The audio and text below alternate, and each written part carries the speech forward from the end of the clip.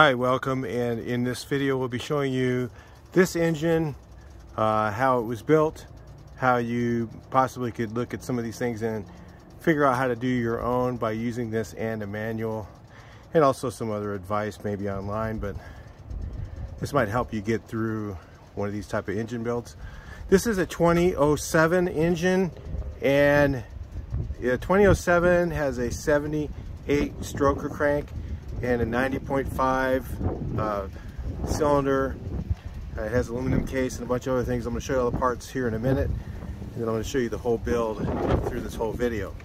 I had like 3 videos to do this, and I figured I might as well make one that you can watch and see the whole thing start to finish, and have that to kind of help you see someone else build it. Maybe you'll learn something from that. So the reason I call it a bulletproof engine is because it's a 78 stroker with an aluminum case that has shuffle pins inside of it to keep the case from moving.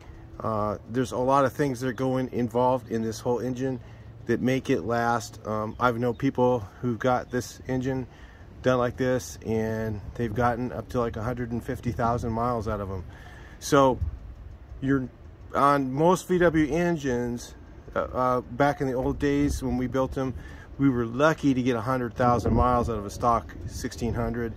But when you do some of the engineering changes that we did to this one, and also being bigger, more powerful, you can get really good reliability. And this is without getting into really super expensive extreme parts. There are stuff that's way better than this, but this is like an affordable bulletproof build. So stay tuned, we'll take a listen to it and move forward from there.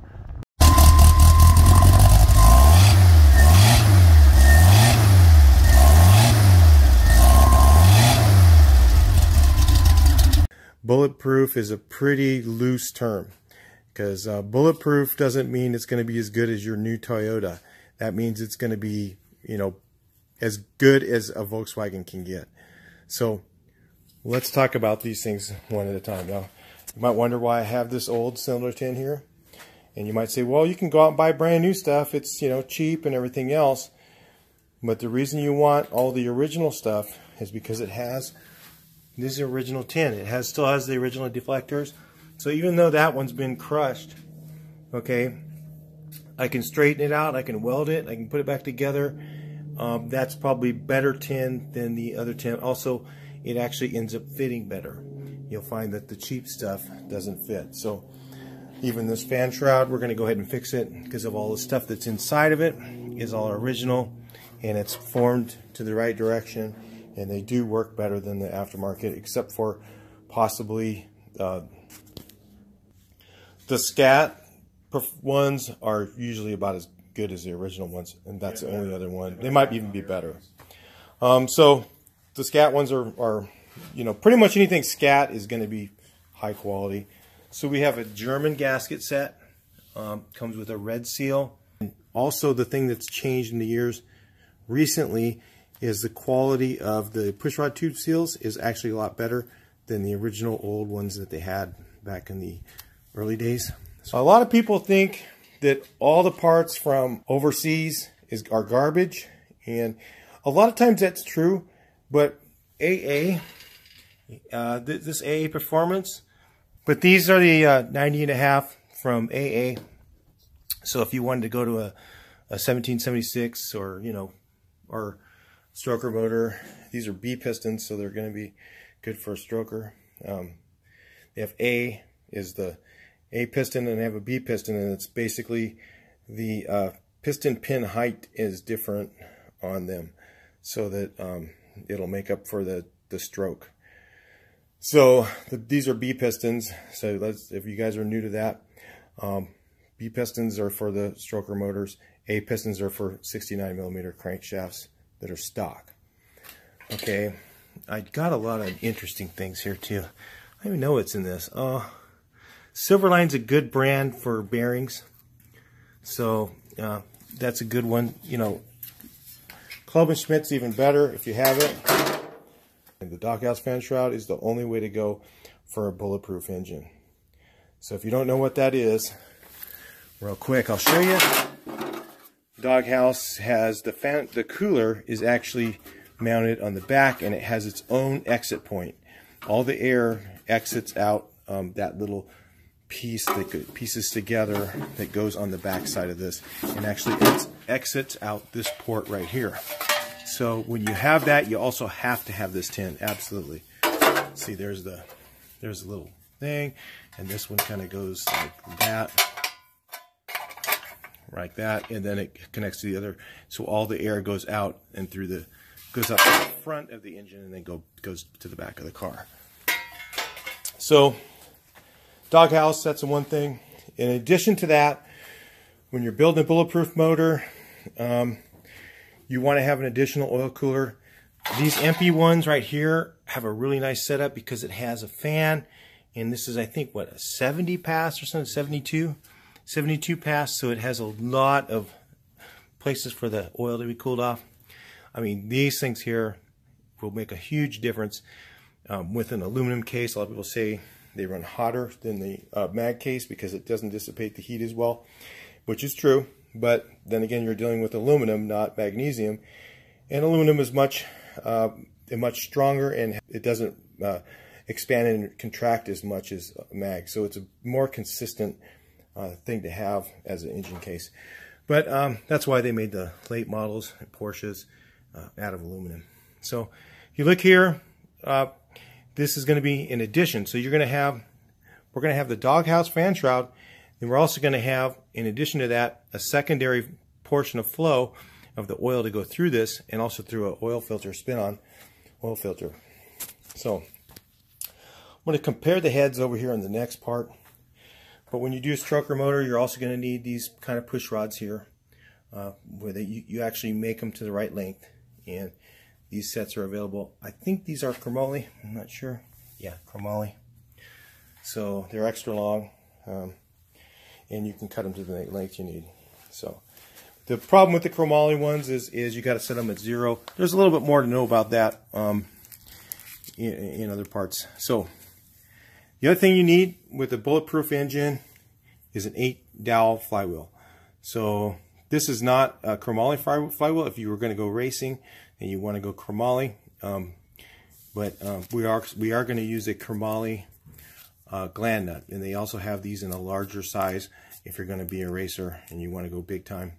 But then again, you're going to have to put that trans behind it, or you're going to be blowing that up. So yeah. Oh, well, they also have these adjustable to make the right length you need to, if you want to make that work out. I think those ones are just cut to fit, right? Yeah. Yeah. With a chromoly rod, okay. And like I said, these can be, this can be a little bit pricey when you get to this stuff. Not that much really compared to, if you break down the road. So, but again, we're talking about bulletproof street. We're not talking about racing. We're talking about bulletproof street. These are I-beam rods. They also have H rods. We didn't feel we need to go with the H. The I-beam chromolys should be plenty strong. We're not going to be running really high RPMs. So these are the types of things you need to think about when you're engineering your own build. The H rods would be really good for like a turbo engine or high rev. If you're going to run 48s, maybe do the H rods. Even then, you could probably still use these. So if you compare these to the stock rods here, these have a little more clearance and stuff like that. These have regular nuts on them, and these have these much stronger bolts that go through them, and they're just engineered better. These are the AA Performance ones. There's other brands some guys like better than these, but AA seems to make, like I said, they make a lot of stuff overseas, but we've been running their stuff and we've not had really any problems unless we're going into the crazy race mode.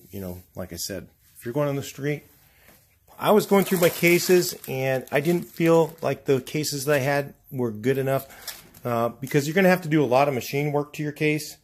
So if you keep this in mind, a lot of times by the time you get, especially you guys who are Midwest, back east, something like that, where you may not have access to machine shops, you might have to ship it out to a machine shop, have it shipped back to you. These come pre-cut. So these will take a stroker crank, I think up to 82 millimeter. I don't know. You have to check with them, tell them what you're trying to get. And they have these at AA Performance. They also have these at CarCraft. They have them at CB Performance. And the funny thing is they're pretty much, from what I know, they're pretty much all the same mold from what we've been able to tell. But what they do is each manufacturer does different things to them. So one person will machine it down so that these both are exactly the same on this side and on the other side. I think CB Performance does that. Another manufacturer will machine down here and put their logo on it. You know, and basically we found that them to be pretty much all the same across the board. Just price is your most important thing, really. And then, you know, and it'd be nice if you didn't have to double shim, because on this side, you know, you see with that little stair step there, you may have to have an additional shim on there to make up for that. So you're gonna have to check all your cylinders and make sure that they're all the same deck height. So those are all things that whenever you build a motor, you have to build a deck height. We're gonna have a motor build coming up, so it'll help you guys that are back east that have never maybe built a motor to learn a little bit about how to do it the right way.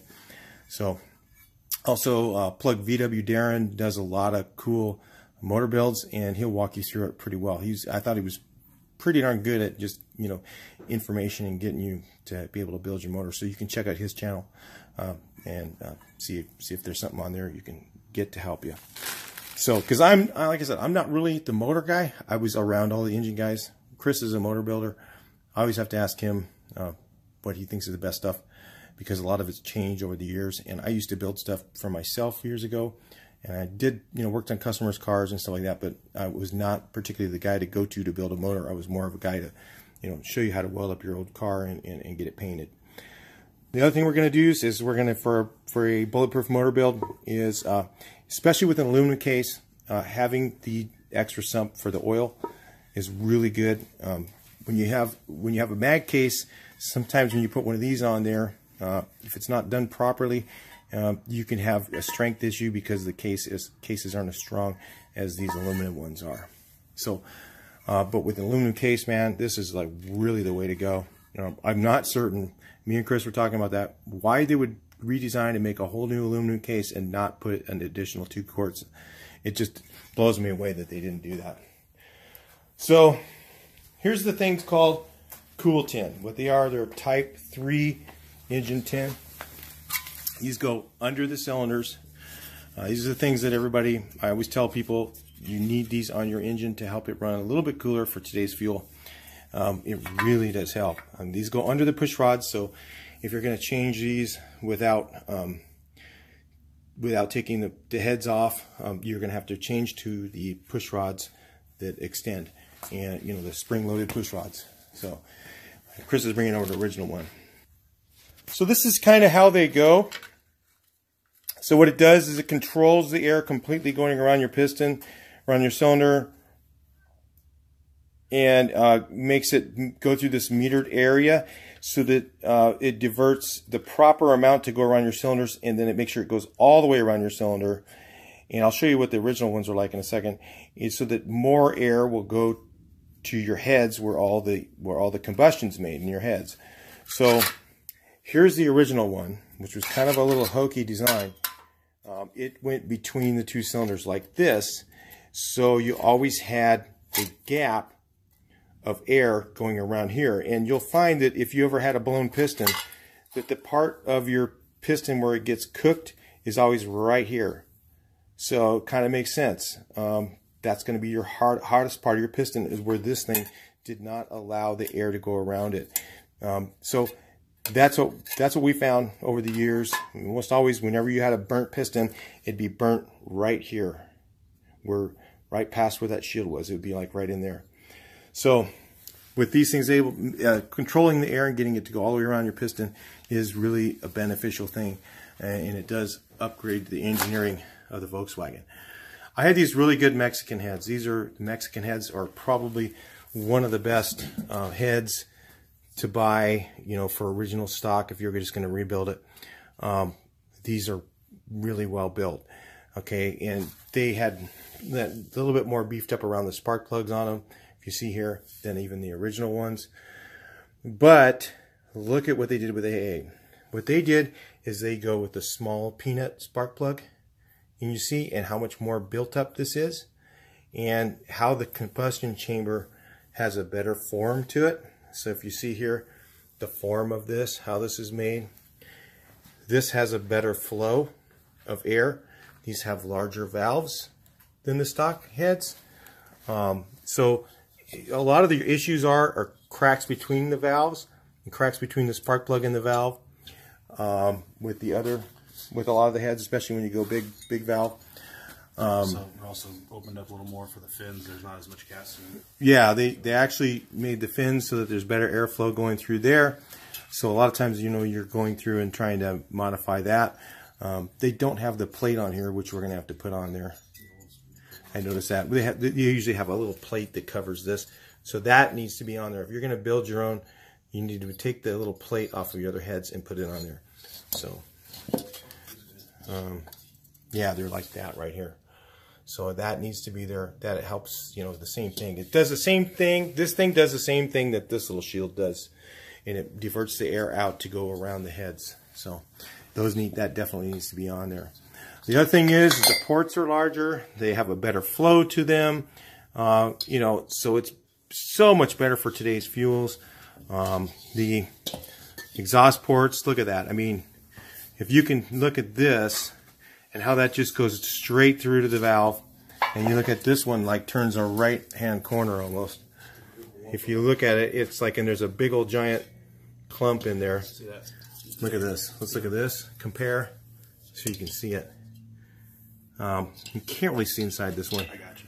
But yeah, it just flows. Maybe we can turn the light on. There you go. So if you can see how much more is in the way in there, it almost makes a right-hand turn on the one with my thumb, and this one kind of just flows straight in. So it's such, those subtle things are a really huge difference when it comes to head flow. So when you have better flow through your heads, you're talking about better performance. You're talking about better cooling. The air goes through, air and fuel mixture goes through the head easier. You know, it's just going to be better. It's more efficient. It's not, you know, there's not as much waste. When there's less waste, there's less friction. You know, it's just a better way to run, you know, your engine. So that's why I decided, you know, if you can look at the intake ports, they're significantly larger. Not a huge amount. You could actually open them up a little bit more if you wanted to, and port match the intake manifold, which what we're going to do. We always do that when we do the build. And they also come with you can get them with the other options. You can get them with dual springs. You can get them with high rev springs. These here, we got single high rev springs on these because we wanted single high rev springs because we don't really need the dual springs. We don't want that much. You know, we're going to be revving it really high. So anyway, the camshaft we're going with, we have a performance cam. This was a used cam, but it was in great shape, and it has basically the right grind we're looking for. I think it's similar. I'm just going to say similar. I like to use the angle numbers because everybody knows them. It's similar to an angle 120. Yeah, and for this big of a motor, that will actually work really well and still give us, you know, performance. But we're not going to put a lot of carburation on it. We're going to go with really low carburation so we don't blow up our tranny. Because we do not have a built tranny for this. It will work as long as I don't go out and just punch it. You know, you just don't want to drive like that. It's just not, you know, if you drive like that, you're going to be, you know, putting a tranny in it. So what I was going to say here is on the crankshaft. The crankshaft that we got is a chromoly.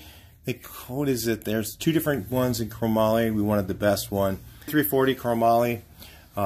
Which is the better one. They you know, they have a Crasa if you're really old school. I mean, those are really good, but that, by the way. But if you look here, it's counterweighted. So my whole thing is guys go, well, you know, stroker motor's not going to be as reliable as original.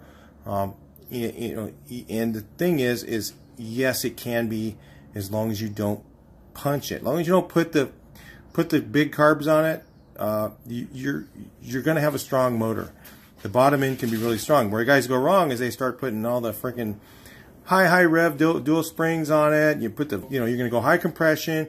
You're going with the, you know, 48s and all that stuff, and you know, then, you know, or turbo, you know, then your reliability goes way down, you know, and because you're pretty much pushing the engineering to the limit.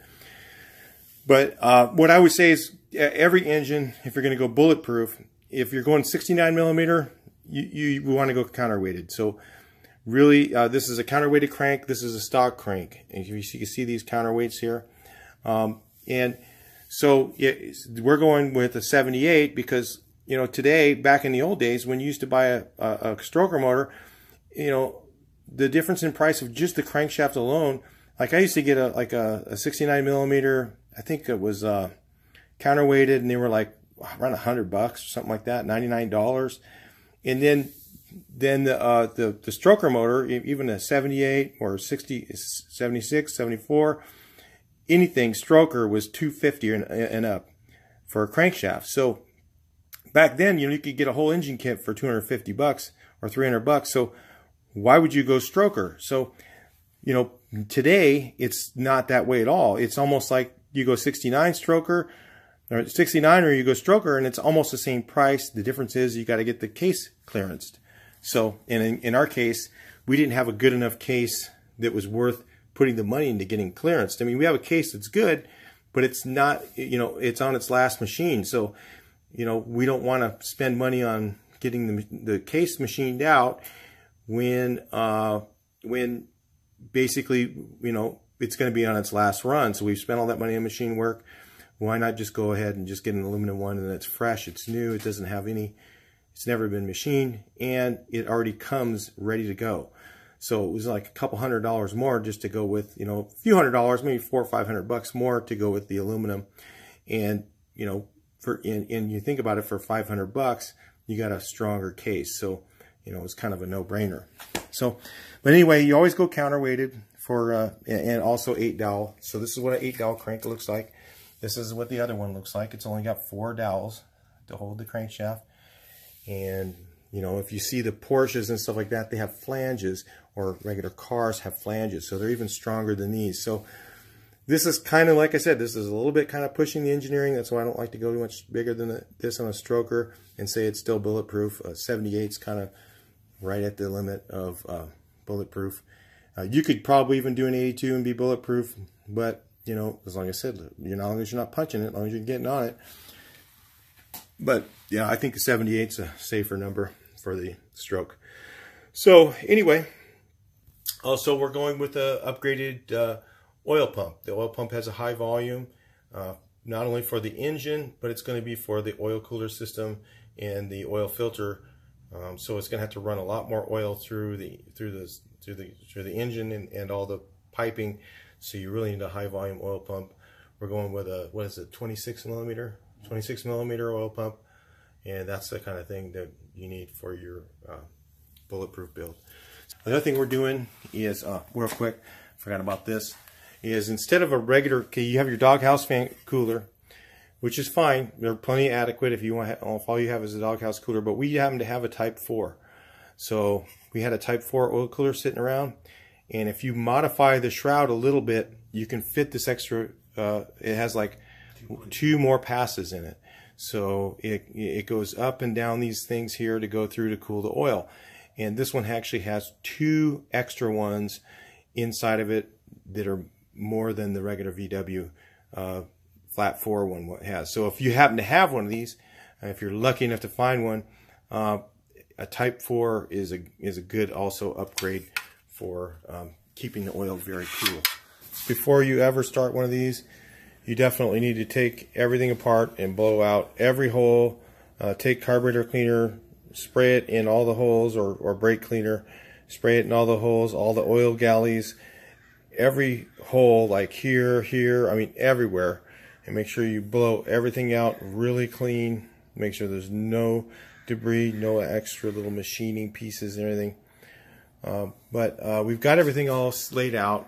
You know, get everything all set up and laid out before you start. This helps a lot. Or organize is good.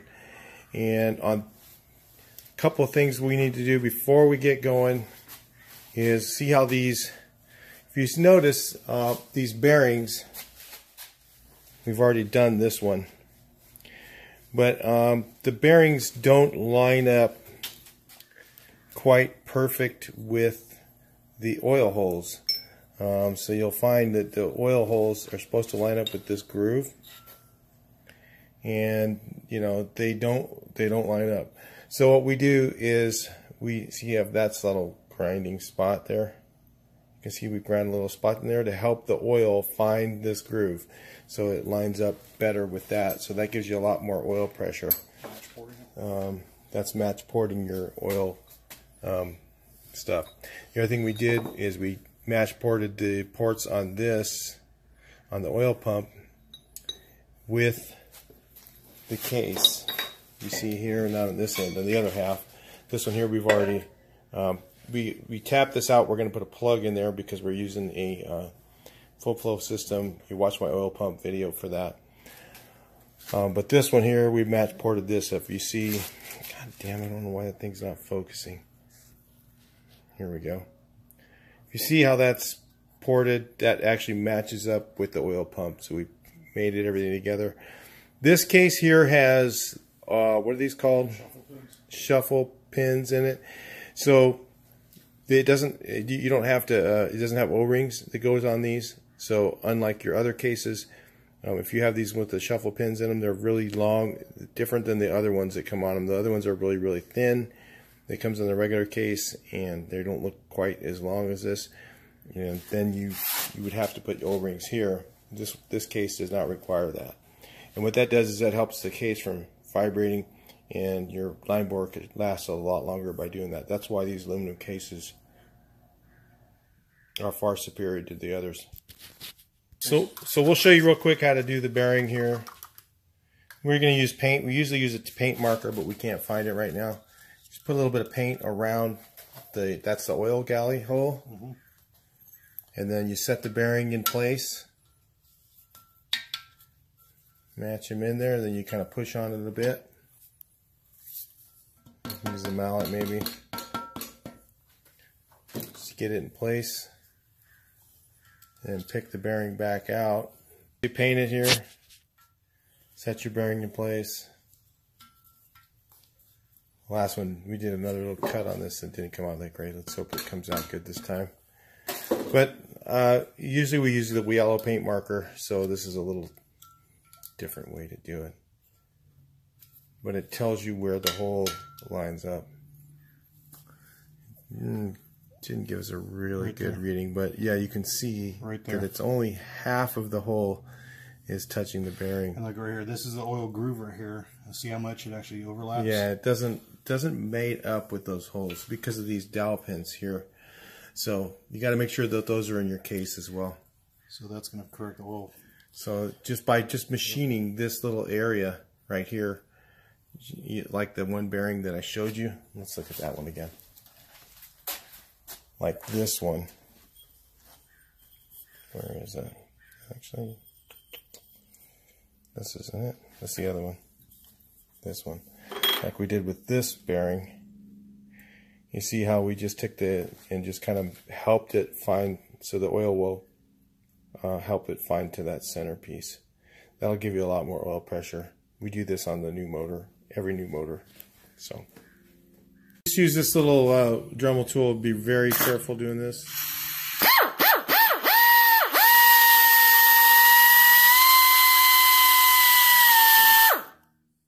And then that's all it needs. Just a little bit, just to kind of help the oil find the groove.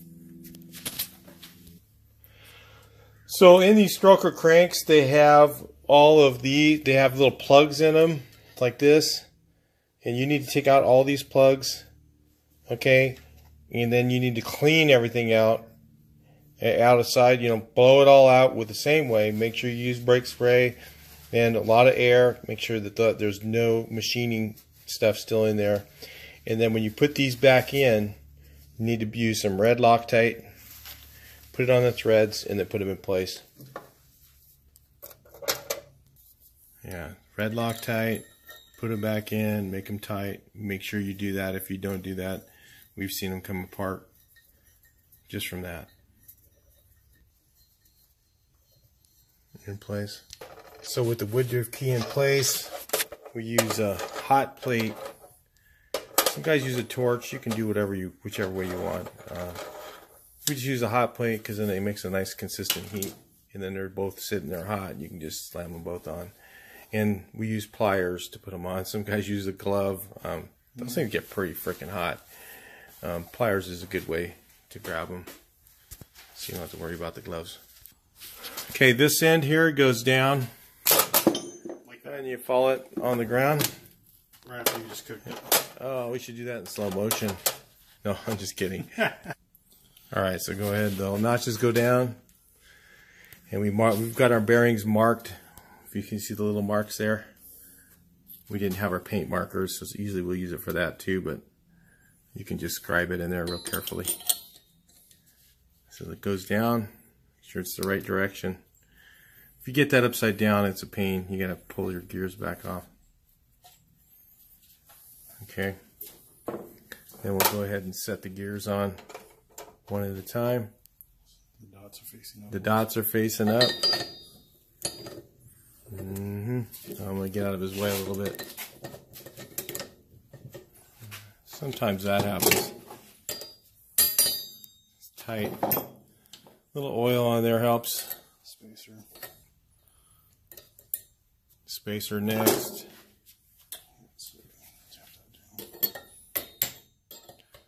Nice and tight on these stroker cranks. They're really tight tolerance. Okay, now the brass gear.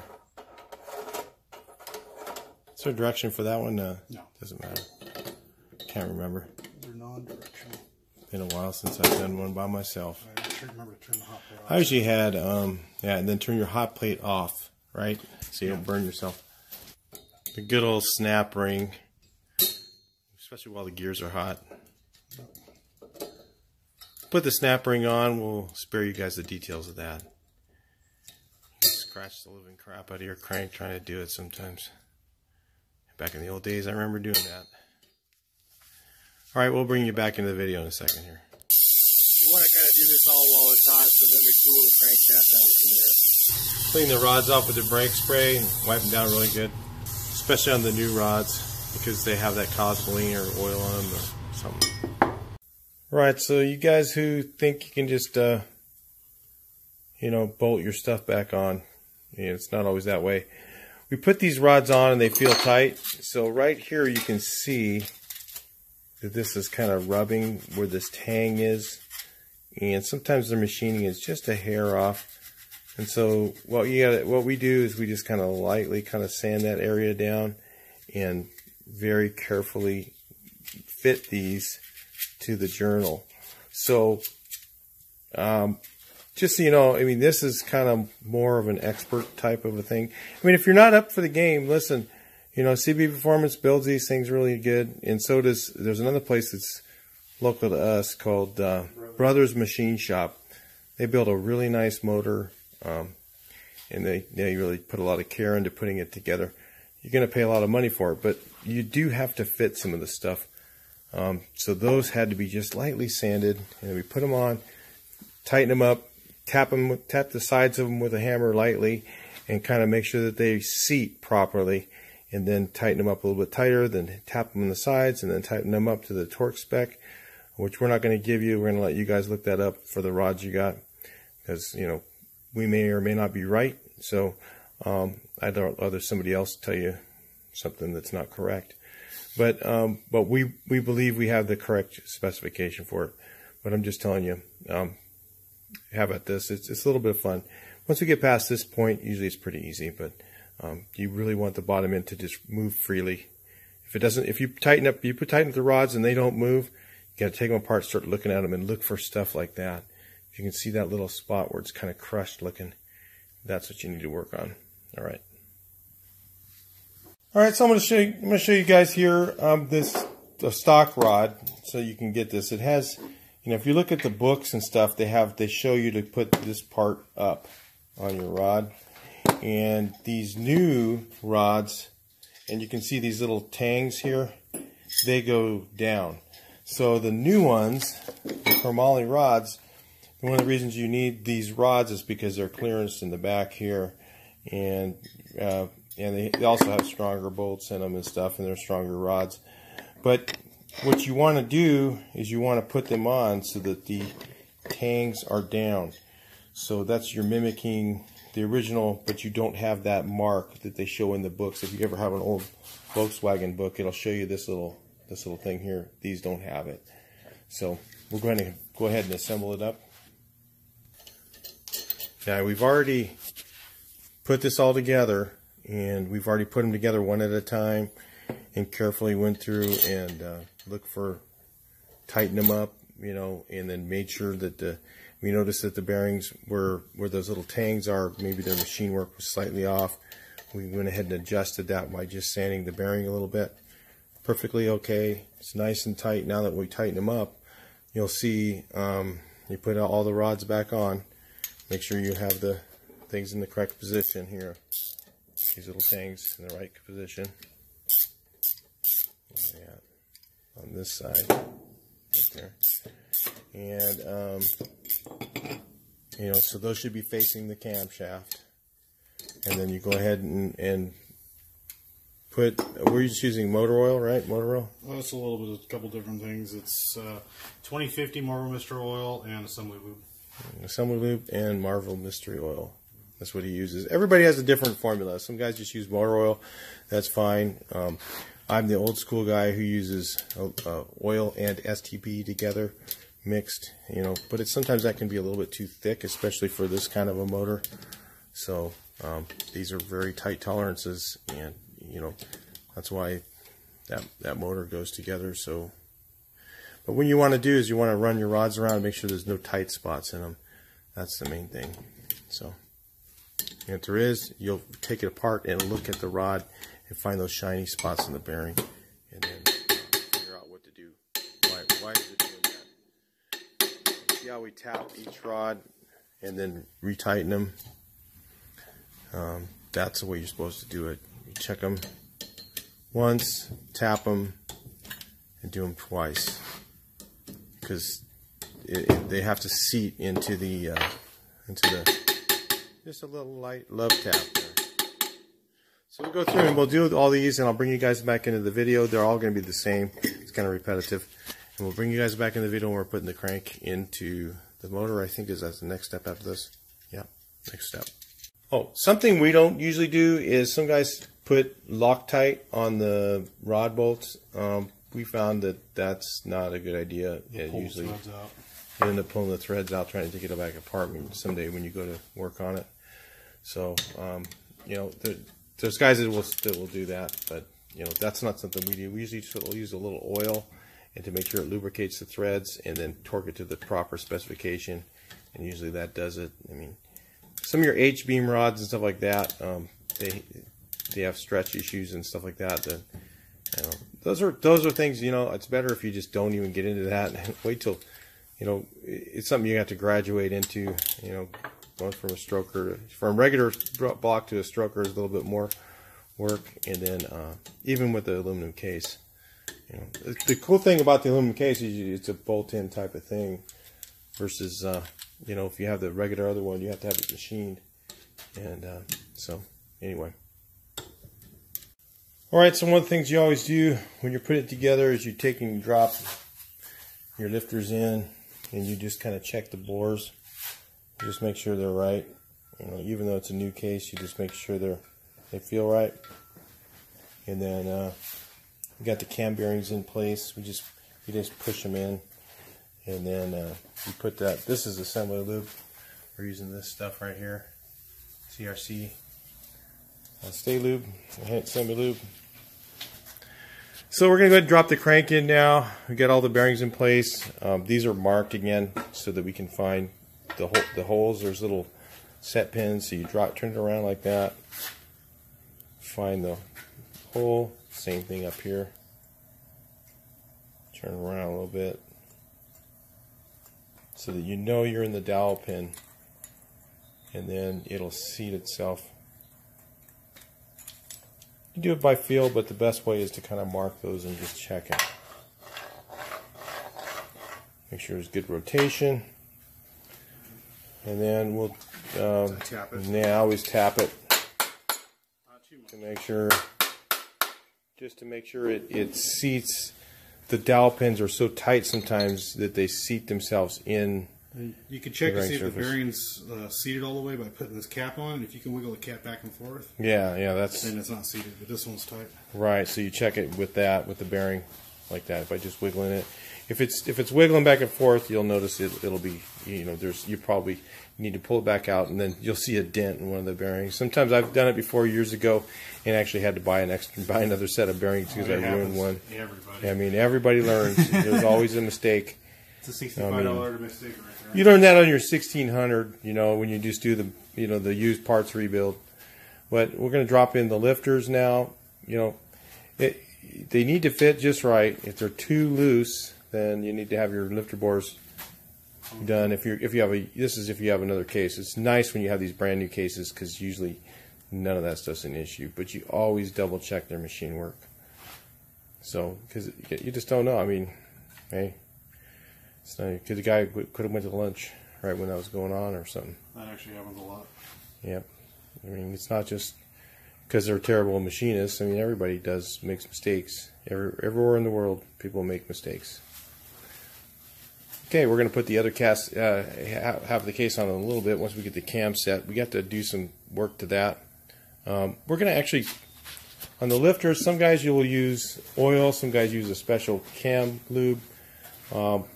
Sometimes we use STP and oil mixed. If you don't want 100% STP, because STP is so slippery your cam may never break in, so we use a little bit of oil and some STP together, because that has ZDDP in it, and that helps to make sure the cam's lubed properly during the break-in process. And there's going to be so much oil on there, pretty much it's going to wash some of that off and put it into the oil. But it gives it that first few minutes of protection, slide, You always wipe the STP is a great stuff for assembly lube. I used to do all my engines by just using STP and oil mix. I learned that. That's what I learned doing V8s, everything. Cam plug. Drop that in. Here's your cam plug here. We always use silicone. I like this brand right here, VersaCam Mega Black. We use that one and everything. Is that one open yet? Yeah. That stuff is like super strong. You put that on there, man. That's just, it's like a permanent gasket. You can put it in either way, but I usually put the flat side to the inside because if you have an auto stick or something, then you'll have an issue because the flex plate will hit against that and just wear a hole through it. But I always run them this direction right here. That way you're covered either way. Does it even fit? Yeah, it fits. It's kind of a tight one. It'll fit. Yeah, it's a really tight fit. That new case is just, it's weird, man. This aluminum is different. One thing that's nice about the aluminum, I mean, everything's really tight fitting. When you go to pull the case halves apart, it's really tight, even more tight than a mag. It doesn't flex, It's just a really strong way to do it. What are you going to use around to seal the case, Chris? Are you going to? Hopes and dreams. It's a Volkswagen, man. Everybody uses different stuff. I mean, listen, there's a million different ways to do it. I mean, I've heard of guys using silicone even, and their motors don't blow up. I think I was watching VW Darren, and I was pretty shocked because a lot of us don't use that. The guys out here use Yamabond. I mean, that's one thing. There's Honda Bond. We did Yamabond. We've done this stuff, the Permatex #2 for the case halves. I've seen guys use the just silicone. I mean, they say that silicone has a film, and I don't know. I think they all work. I mean, it just depends on what you feel comfortable with. I like to use Yamabond. We don't have any, so we're going to use that stuff right here. Permatex #2, I think. Yeah, not the one that gets hard. It's #2. So we'll go ahead and spread that on there. Takes a little bit to do. We'll bring you guys back in the video in a minute. We'll get it stopped and clean the cam here. That standby are all fixed. It works pretty good. Oh, we don't have the vacuum on. That's why you can hear right now. Otherwise, you'd be able to see a lot better. Be perfectly clear. Well, I can hear, yeah. Look at that thing, man. It works good. I'm too lazy to get the vacuum out. Alright, so this thing here, when you put your cam gear on, you see how this is a straight line here?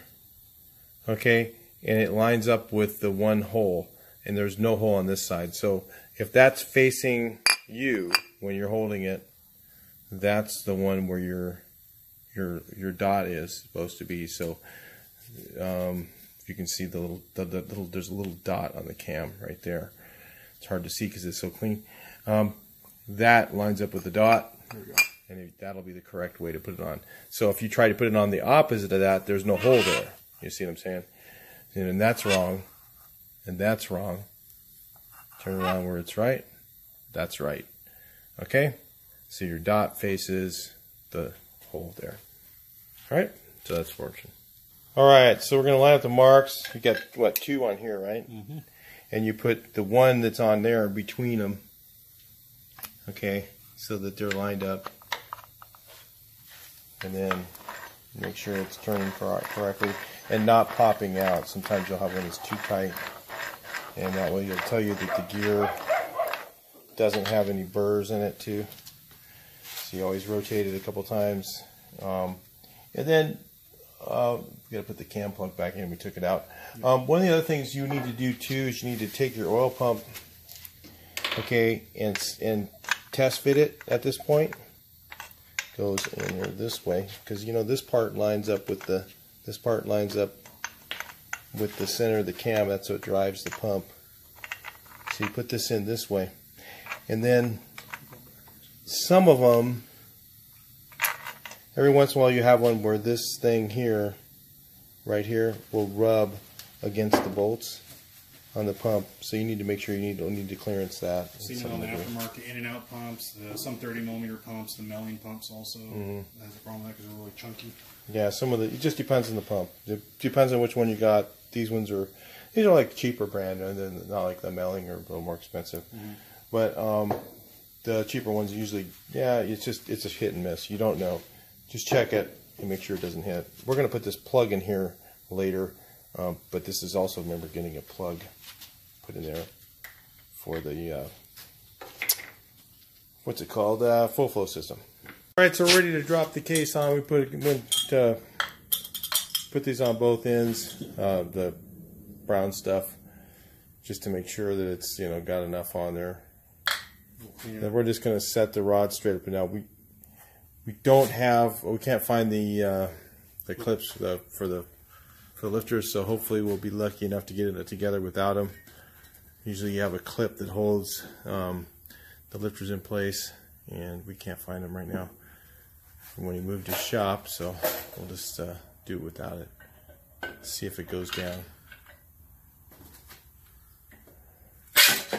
Oh, got it. How did that go together like that? It's pretty good, because those aluminum cases are a little trickier than, you know, they're very stiff. The stuff goes on them really stiff. So we'll seat it down. He's going to use the pliers because we don't want to drop the lifters down. Not yet. They didn't fall out, see? Pretty good. There it goes. That's the bad one. Let's go. Yeah. I put the center studs in and tighten them up a little bit slowly. Just start in the middle. The nice with the aluminum, you know, it's going to be really hard to ruin. You know, like a mag case, you got to be really careful. I mean, they're so fragile. Aluminum's a lot stronger. It's still aluminum, but it's not steel. So you got to be a little bit careful with it. It's got the shuffle pins, so it's going to be a little tighter. Yeah, these has the shuffle pins in it, so it doesn't have the O-rings. Remember, around, usually you have these rubber O-rings around all these studs between the case halves, but this one doesn't have that because it's got shuffle pins. What that does is stops the case house from rubbing together. It makes it a lot stronger. Just going to put these on now dry, and I'm going to tighten it all up, snug them up, and then take them off and put sealant underneath. Normally we put sealant on here, but we're going to tighten them down a little bit dry just to kind of get it dry fitted. You know, so that it's all snug down tight, and then we'll take them back off and show you in a minute. We'll come back in the video. We got the case on. I'll show you in the next second here. So you go ahead and put some sealant on all these and then put your washers on. And put your nuts on. We always tighten, after we get done tightening these, we tighten these two first. Because they're if you have a mag case, those are usually the first two to pull. I don't think we're going to have any problem with the aluminum. But I think what happens is usually over time these come a little bit loose. You know, all these 6, and then it puts all the stress on this one here and here. And then it just causes that one to pull out. So, alright, so we got all these all torqued to 25 foot-pounds. And then we're going to put these two on here. And then check those first, and then we'll go around the rest of it, put them all together. Always stop and check your rotation. You put a little handle on this thing. One of these with a handle on it, so you can make sure everything's rotating freely. Rods are moving nice and easy. No issues there. So yeah, we're just cleaning off all the excess stuff and get everything torqued down good. Let's finish out the rest of these case butt studs. All these here, put them all in and tighten them up. Pretty normal and boring stuff. I'll put you guys on hyperlapse or something.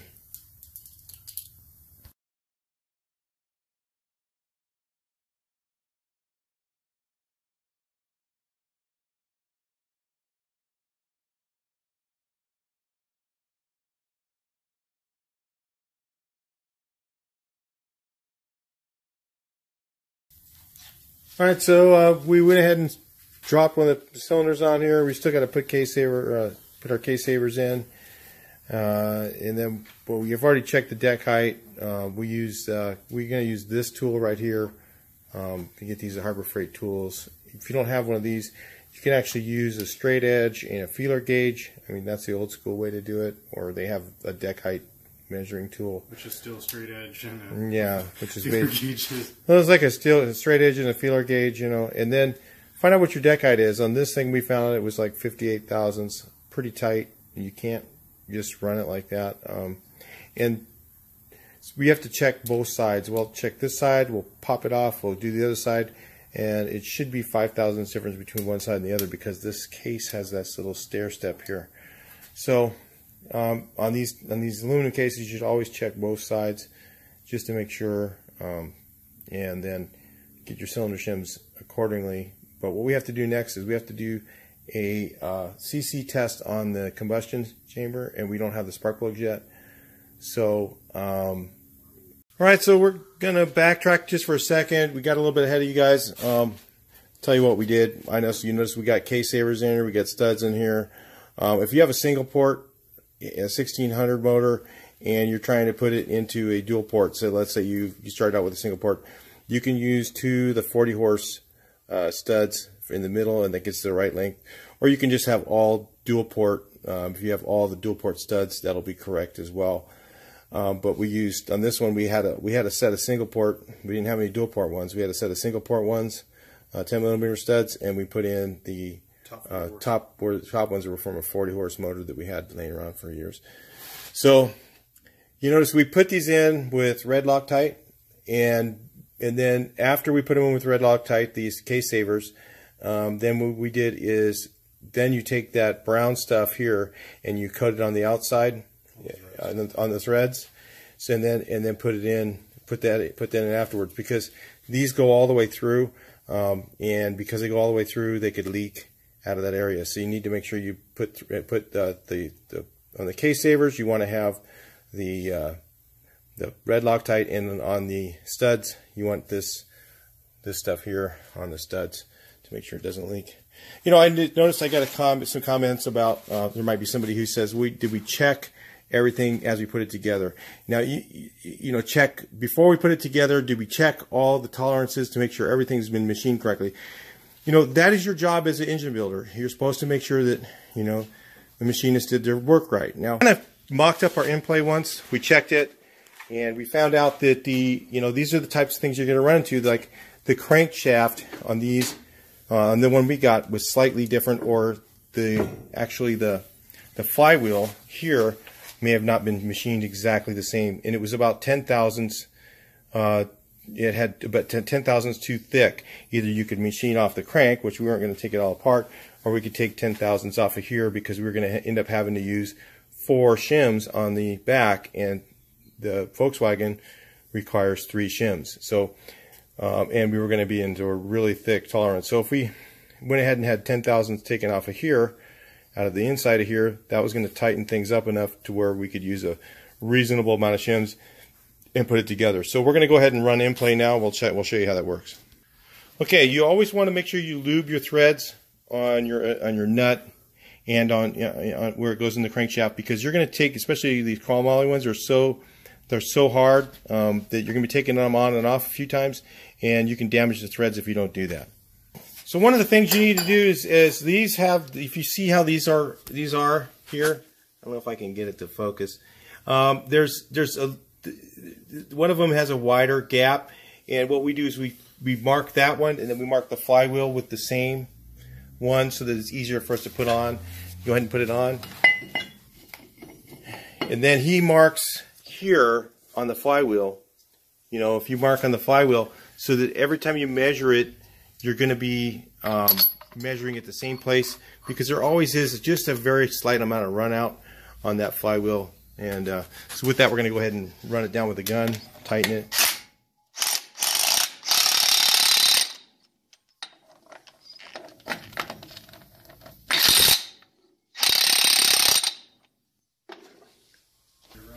Some of you guys aren't going to have this fancy gauge set up here, and you can buy these little in-play tools. You can use it. What this is as it bolts in place of this, okay, and then you use a feeler gauge between here and the flywheel, and that also works well too. So if you guys don't have a in-play tool that, you know, maybe you're not going to be able to afford something this fancy, these are available also at like CarCraft.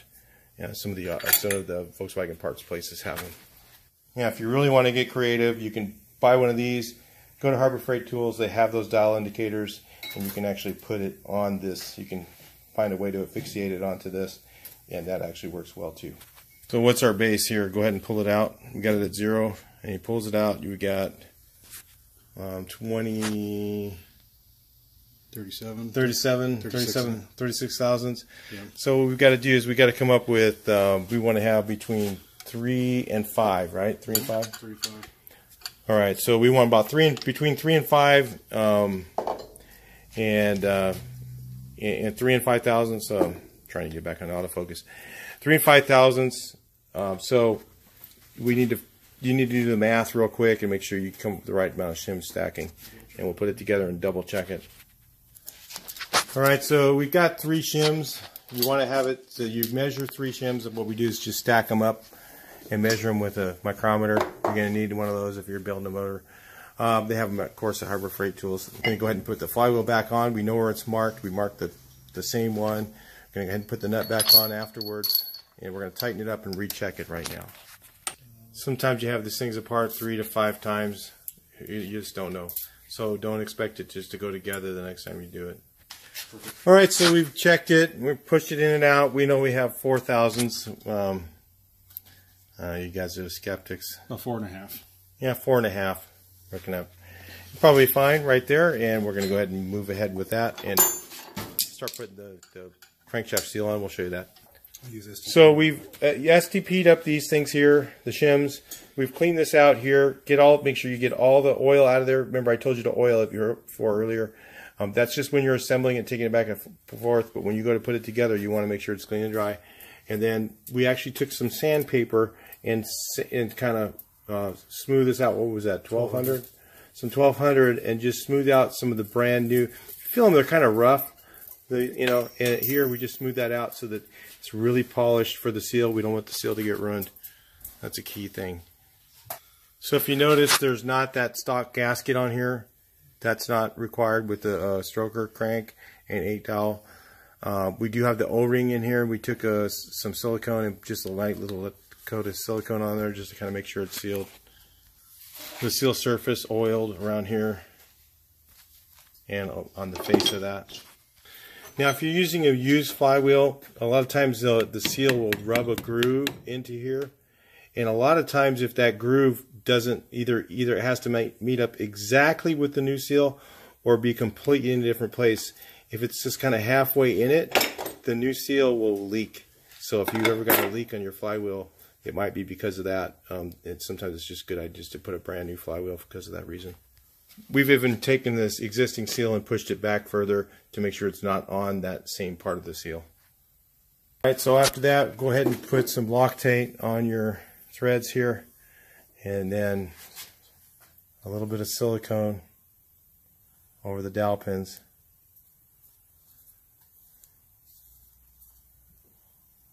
Sometimes they leak between that washer and the back there. It's this part of the video is really important to watch.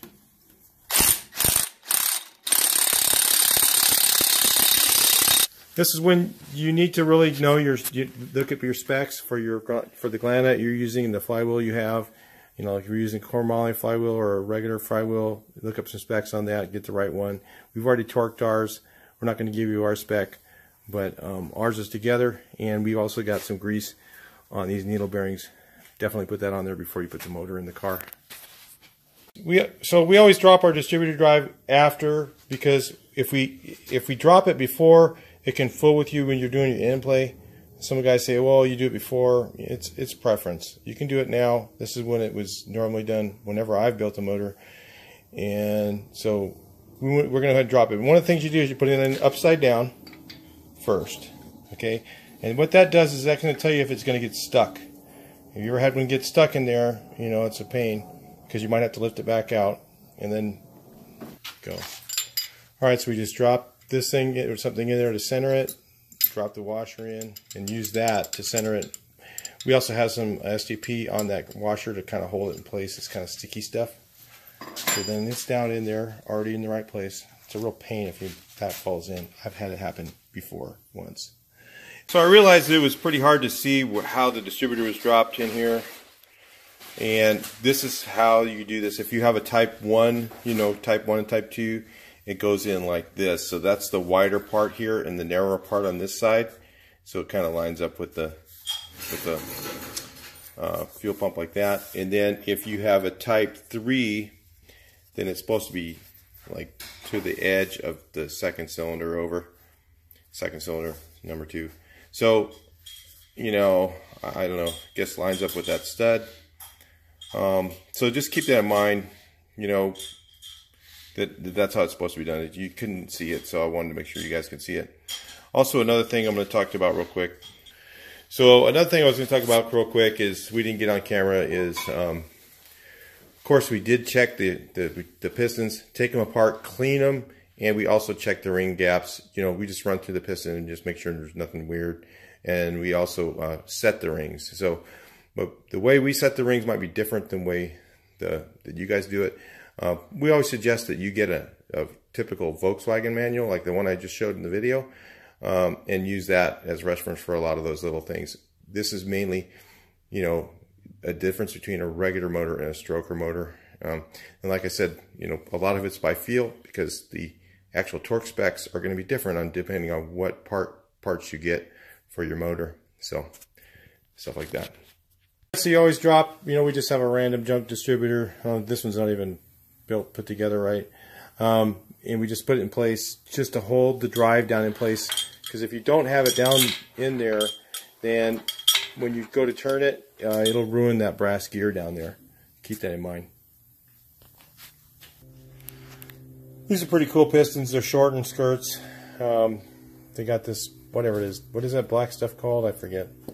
But they're actually really nice. These AAs are, and they work really good. Okay, then you set your rings however you want. You can go to the book for that, for the way to do it. We have our own way to do it, but then the book has its way, so I'm not going to argue.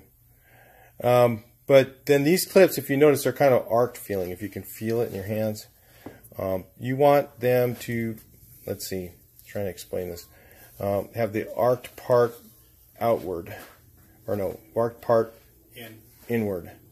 So that, okay, so this one's arced this way, so that the edge is a sharper edge that's on that clip. You can feel them in your hand. You can feel, and there's a sharper edge so that it doesn't want to pop out. If you put it this way where it's kind of arced, it's arced like this, okay? If you have it like an arc like that, then these can actually pop out of place. So on a performance engine, you want it to be so that it wants to go in instead of out. I don't know, it kind of makes sense when you have it in your hand. So we got the one piston on. The end plate we've already checked. I'll tell you about that in a second. By the way, we did take these all apart and actually clean pistons. Some guys actually sand the edge of the piston. I was talking to some of the racers about that. They just said that's mainly to lower your CC limit. But it's really not necessary. We've been running them like this and never had the problem. These are not sanding them. Yeah, these are already beveled. These are already beveled. If you look at these are already done. So they're actually done really nice. Some guys like to sand that and make it rounded. You know, that's not really 100% necessary. The arrow pointed towards the flywheel. We'll go ahead and slide that barrel on. I'm gonna get it. Can I get one hand free here? He's got it. Better if I just let him do it. Slide them on. It's nice. Yeah, these real ring compressors. The Volkswagen specific ones are nice. I've even done it with the other style ones. And we also have silicone on the barrel if you just thought that squirt out. And you would have your cylinder shims on if you had any. We did check our end plate or our deck height, and I'll just give you what this is what I found out from other guys that build these things all the time. What our old school stuff was, and again, this is a stroker engine, so you might have a little bit different type of opinions on this stuff. But a deck height, from what the original specs were, was typically 60 thousandths was a good deck height, and we're right at 58 thousandths on this motor. So we didn't need to have shims. Typically, if you can get more of your fire to fire in the cylinder head than in the barrel, that's going to reduce your detonation. So some guys are even, you know, running their pistons all the way up tight, and then they're putting in like a head gasket around the head. So from what I understand, the lowest you should have on a street motor is 45. Okay, the lowest, and that's really, really tight. So 45 is the lowest. I wouldn't even get near that number. But 50 to 50, between 50 and 60 is okay. Even if you wanted to go up a little bit higher than that, some guys are going, and they say up to 70 thousandths is a good deck height.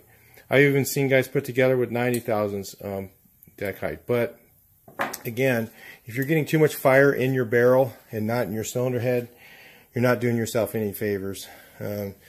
Having more fire in that cylinder head is going to be your friend. It's going to be less stuff. So on our old motors back years ago, when we were running them low compression, we were selling a lot of motors in the shop I worked at. They would step cut this, so they would cut they would leave like about 1/8 of an inch or less around the edge of the barrel, and they would step cut another cut in here to make the combustion chambers bigger, because we wanted to keep them without having cylinder shims and then still having more fire in the head. So it's a little game you play. Again, you can do that at your own risk and your own reference. And if you don't like my data, you know, you can comment that, and you can use it or not use it. It's all up to you. So carefully tap them in. Of course, you know you got the pin. This side's going to have the clip on it so that you can push that pin in place. Make sure it's on there. And make sure that it's on there good. And make sure that the clips are all on. You can't spend enough time. You can't spend too much time getting the clips on. You just make sure they are right. That they are on, seated all the way around. You do not want your piston clips to fall off. So I'm going to bring you guys back in the video in a minute. We're going to go ahead and assemble this whole top end, get it all ready for the heads. We'll put those on, bring you back in a minute. There's no sense in you watching me do every piston. It's basically repetitive, basically same thing on both sides.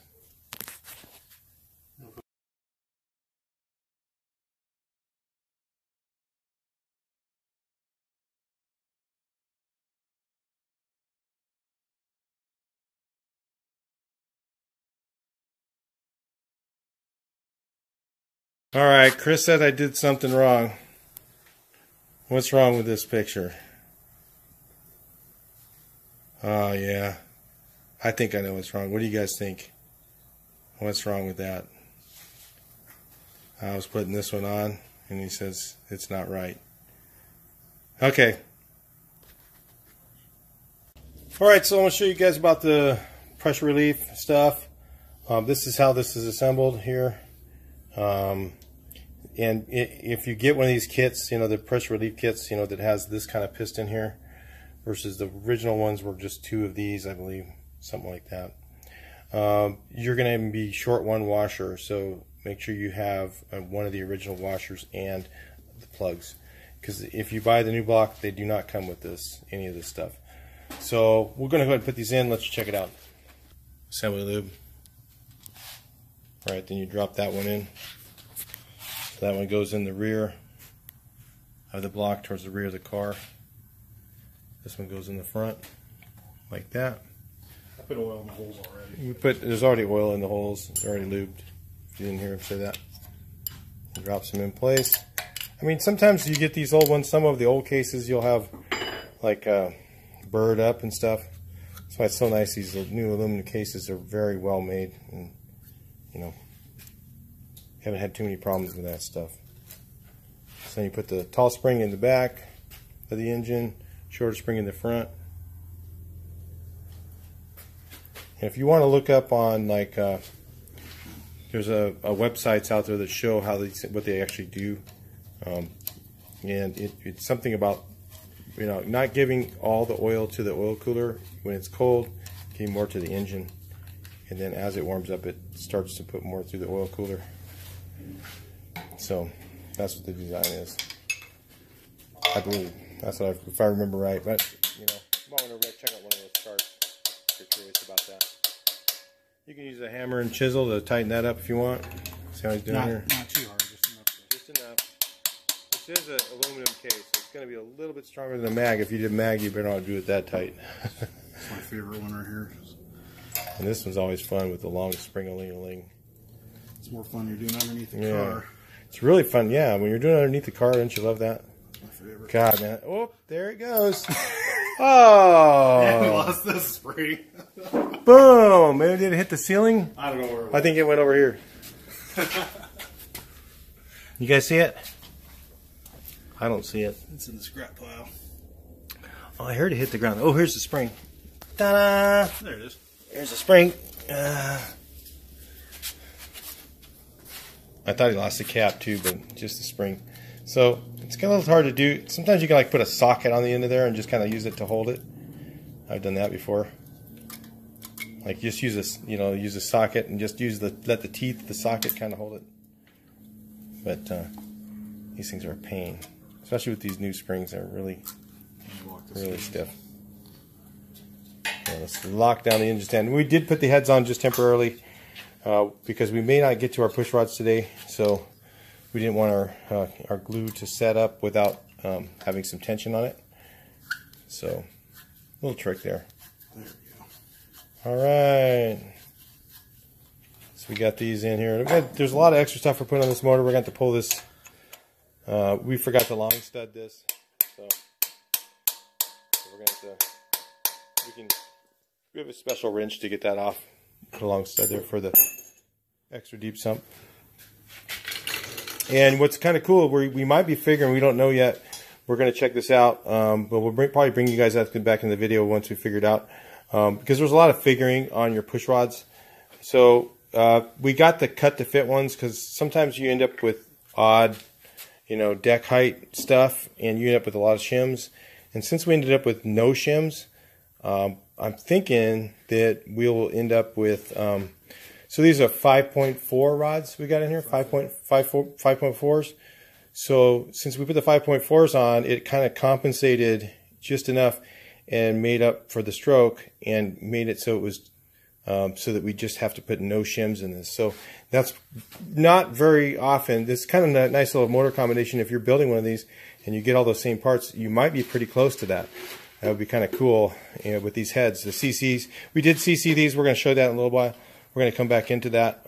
But we did CC these already, and we're going to be, we figure, based on the CCs and the deck height, at about 8 1/4 to 1, which is perfect for the camshaft and everything we got in here. What I was going to say is, so we put these on here temporarily. What we were thinking would be like kind of neat is we might end up with stock pushrod length, because one of the things that's a pain when you build a stroker engine is the shortening of the pushrods or lengthening the pushrods. Usually it's lengthening, and it's kind of a pain to do. So we're going to try a stock pushrod in here and see if it works, kind of mock it up, and then we're going to put on these cool tin things. So we're going to have a video on just putting on the cool tin, so you guys will know how to do it the quote unquote right way. Because one guy says, oh, if you don't do it the quote unquote right way, then there's no point in putting them on. It's like, well, who would do it the wrong way? Okay. Well, anyway, we'll bring you back to the video in a little bit. Okay, so we did our mock-up of the valve train, and we were thinking we could go with stock push rods, but we can't. So I'm going to explain to you guys a little bit about how that you do this. We're using a dial indicator, and you know, the best way to use it is with the dial indicator, because what we're going to do is we have to find the middle of, so because we have a performance cam, and this is something you always have to do with a larger performance cam. It's, you know, a really mild one may not be that much difference, but you should always check this. So the height right here of your rocker arm assembly in the length of your push rod may need to be adjusted. So what you want is when it is right in the middle of, so when the valve is not depressed at all, and when it's fully depressed, you need to determine what the middle of that is. So what we do is we use the dial indicator, and then we rotate the engine over. We already know what the number is. Ours is, so it goes down. You watch how many times it goes around. So it goes around once, 2, 3, 4, and then you'll see it start to come back up. So then right there, that's the bottom, okay? So then we go halfway. So when it's 4 and what, 20? Yeah, we'll say 420. 420. So right at 210. So we'll set it up at 210. We'll go right to 210. And that's the middle.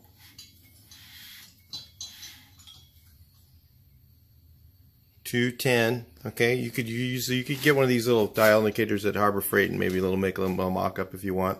It's not hard to do. It's 220. And 220, so 220. Yeah, so it was 240 before, right? And so at 220, this thing should be a perfectly straight line down the valve, and right there is where it's a straight line. You see? So what we have to do is we have to space this thing up enough, and then make up push rods the right length, so that this thing is a nice straight line in this between the fully depressed valve and the fully released valve. Okay, so it should be a straight line just like that, and it's not. It's actually kind of at an angle. So that's what you need to look at. We're about right here. Okay, if you can see, it's not a straight line. It looks like a, okay, it looks like that. Okay, so we have to make our valve train by raising this with a bunch of shims. Okay, so it's the right length, and then make our push rods to fit accordingly. So this is where it becomes a little bit, you know, challenging if you're a brand new motor builder. You can't just bolt parts on. You know, you got to go through and check all this stuff. And so we got these. They have these two different types of push rods. They have these ones that are adjustable push rods like this. These are chromoly too, right? Yeah. Yeah, I mean, these are chromoly. And these are adjustable push rods. Yeah, you can make them. It's not hard. Just use a 6mm stud and just tap it. And put it yeah, we use this is what we use. We use this tool to make the push rod. So we just take a 6mm stud, you know, 6mm piece of all thread, and then tap each end of it, and then put a nut on here, and then we use that to make the push rod length we need. Okay, as a tool, and then once we get that push rod length, we're going to make a full set to onto these cut to fits. So you have these here where they're going to be cut to fit. Okay, so once we come up with our length, we'll make a matching set of chromoly push rods from this cut to fit set we showed you earlier in the other video that had the. So we weren't sure if we were going to have to do this. We were hoping we weren't going to have to, but because it does take a lot of time, you know. But you know, it's something that you we can watch this part a couple times over, and you probably get it. Also, J-Bugs has a video on their website, and I think they have their own YouTube, and it shows how to do this a little bit easier. So you can watch theirs. You've watched ours, maybe all that to put together, and you'll be able to figure out how to get yourself through this. And like I said, you can just mock up something. Look, I mean, this is just put on there with these clamps, and you know, the same dial indicator I think we used for the in play, you know, and just kind of clamped it on there to hold it in place. And then you can get this dial indicator at Harbor Freight and do this yourself. It's really not hard to do. So you know, might be a thing to buy. You know, they're not even that expensive over there, and they work pretty good. So anyway, that's how you do the push rod length setup. And then once we get that done, we'll just go ahead and assemble it. We probably won't show us cutting all the individual things. It's just kind of repetitive and long term. But I hope that helps you figure out what you need to do. All right, so we got the push rod tubes on this motor. What's cool is because it didn't require a lot of spacing, it's kind of a little bit of a gamble. You don't always know exactly how much spacing you're going to need. We can use these stock push rod tubes because they're a lot easier to deal with than the others. So you stretch them back. You put your, these are actually silicone, the new ones. I mean, that's the better style. So you stretch them out a little bit. And put them on there. Like I said, then again, these are so much easier to use than the other style. Sometimes you'll end up having to get these spring-loaded ones like this. We have these scat ones, which are probably one of the best ones. They're a little harder to put together. You know, they're spring-loaded, so it's a pain in the butt to put the head on. So fortunately, we don't have to use those. So now we've got our test push rod right here. We've already figured this is our length we need. Because again, to make those again, all you do is just take one of the regular push rod, thread it, put some all thread in there, and put a nut on there to make it so you can set it to place. Tap it, and put all thread in there. And that's how you make that yourself. And then what we're using is one of these. We got two different cutters from Harbor Freight. We got this one, and we bought this style one. We're thinking maybe this one's going to be easier to use because it has a little more leverage, and we really want a nice cut, accurate cut to the right length. So using a tubing cutter is really the way to go, versus using, if you're going to use a hacksaw or something like that, you're going to have to, grind them, hacksaw them longer, and then grind them perfect so that they are perfectly cut. Because we're talking about 30 thousandths thickness that we're going to have to put in our shims. So, if you're 10 thousandths off, that's going to make a significant difference. So you need a really good, accurate cut on these. So, anyway, we're not going to put that all in the video, but we'll bring you guys back in a little bit later and show you guys where we're at. All right, so we're going to cut these away. Show you guys a little bit about how that works, so you kind of get that deal. And so we're going to cut one, cut it away. You have to turn it. Keep cutting a little, that little cutter just cuts away at it. If you ever use one of these, if you never use one. There it is. A chromoly, it cuts through that pretty quick. I was surprised. These are chromoly push rods, cut to fit. So, and then what you do is you take the ends. Should make sure they're the right length. Make sure that's the right length. Check it with this marked one. Perfect. We'll assemble those in a second. And then we'll put the ends on in a second. We'll show you. So you take the inside, clean it out with a little file, just to kind of make sure it's no burr inside there. We're just going to heat it up just a little bit. Don't get it too hot. You're not trying to melt it, or, you know, just trying to open up the lifter or the push rod a little bit. Then we drop it into a lifter, an old lifter, not your new ones. And then carefully just kind of tap them onto place like that. And then it's a nice press fit. That's how you do it. Let's get putting the heads on. We're going to show you guys how to put these cool tin on here on the other side. So stay tuned for that. And we'll be doing that in the next portion here. See how we're putting these all on. Okay, so we'll probably do a little parts run. Yeah, that's something else we need. And then we'll get this all together. And we got our stuff all shimmed, and so we're just going to go ahead and put the push rods in this side, I think. And then we'll, right now we're torquing the heads. Are they 20? I'm just doing an initial. Oh, just doing a small portion torque. Run through and just kind of bring them down slow, because you want your, you know, collapsing your push rods and some of that stuff. So just run through them and kind of just tighten them up a little bit. After we get them all, you know, just kind of get them down so they're snug. Then we start torquing them down. You do like 2 different sets of torques on them. We'll bring you back to in the video in just a minute. Tube just a little bit. Keep making the seal. Okay. Oh. So we've got the other side off. We just took the cylinder head off the other side. We just did a. He likes to do like a one tightening on the one side, especially on a mag case. This really makes a difference. We do like partial tightening over here, and then you do like a partial tightening over here, then go back to the other side and do maybe your full tightening or another partial tightening and then another partial tightening.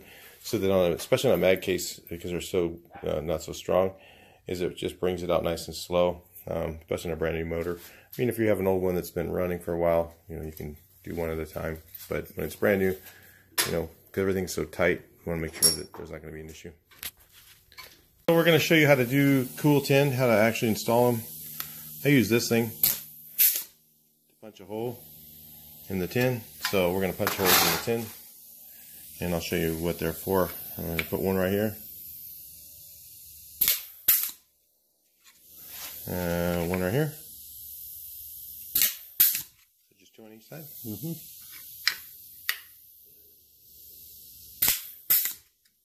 It's a lot faster than drilling. You can drill. Kind of a neat tool. I have these at Harbor Freight. 40 bucks.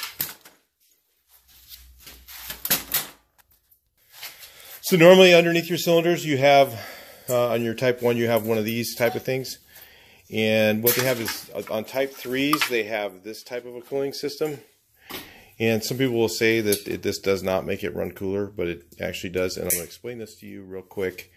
Again, even though I've explained this before, because somebody might be a brand new person watching. So you guys who've already seen this, please be patient for a minute, or you can fast forward a little bit. But what these actually do is they replace those deflector shields that go. These normally go between the 2 cylinders here underneath the engine. Okay, and the problem with these is they do work, but they miss like this portion right here of the cylinder.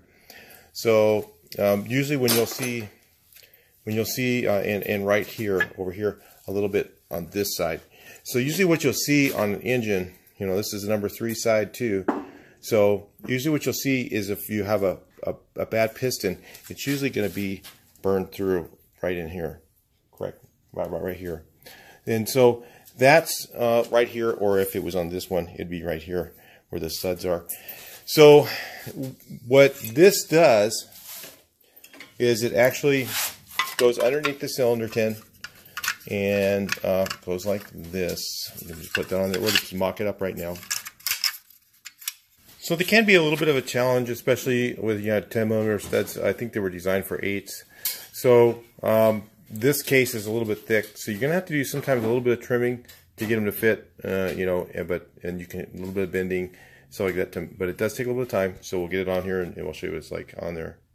So then through your holes, We actually, on this side, you notice we put them on in advance in the back and twisted them and covered them, because this one here is really covered by the case. And then just make sure they're on there really good and tight.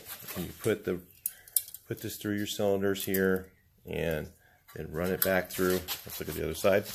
And then thread them through like that. So it's much easier to do this when you have your engine, if it's out of the car. If it's in the car, it can be really a pain in the butt.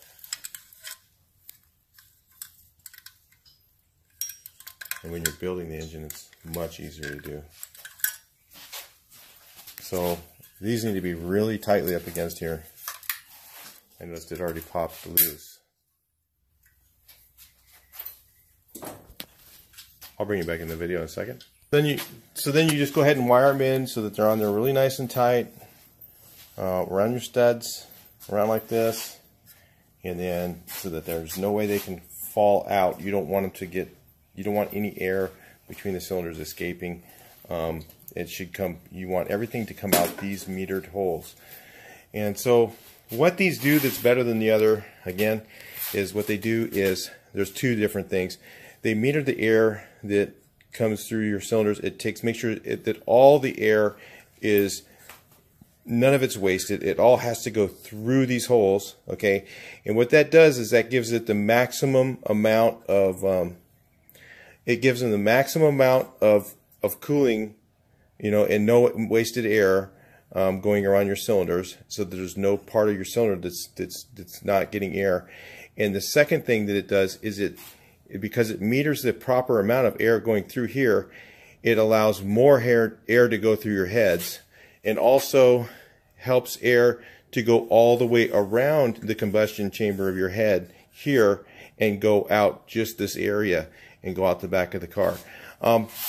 Now we'll show the cylinder tin on there so you can see what it's kind of more, a little bit what it's like, and then we'll talk a little more about that. See it. Okay, so now you can really see what they do when I get down here.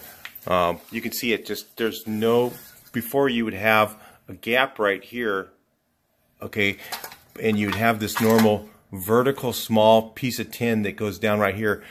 I would say probably 80% of the cars I've seen that is missing because people took it off and didn't put it back on. You don't totally need that now. So if you can deal with these small holes here, and the back tin on yours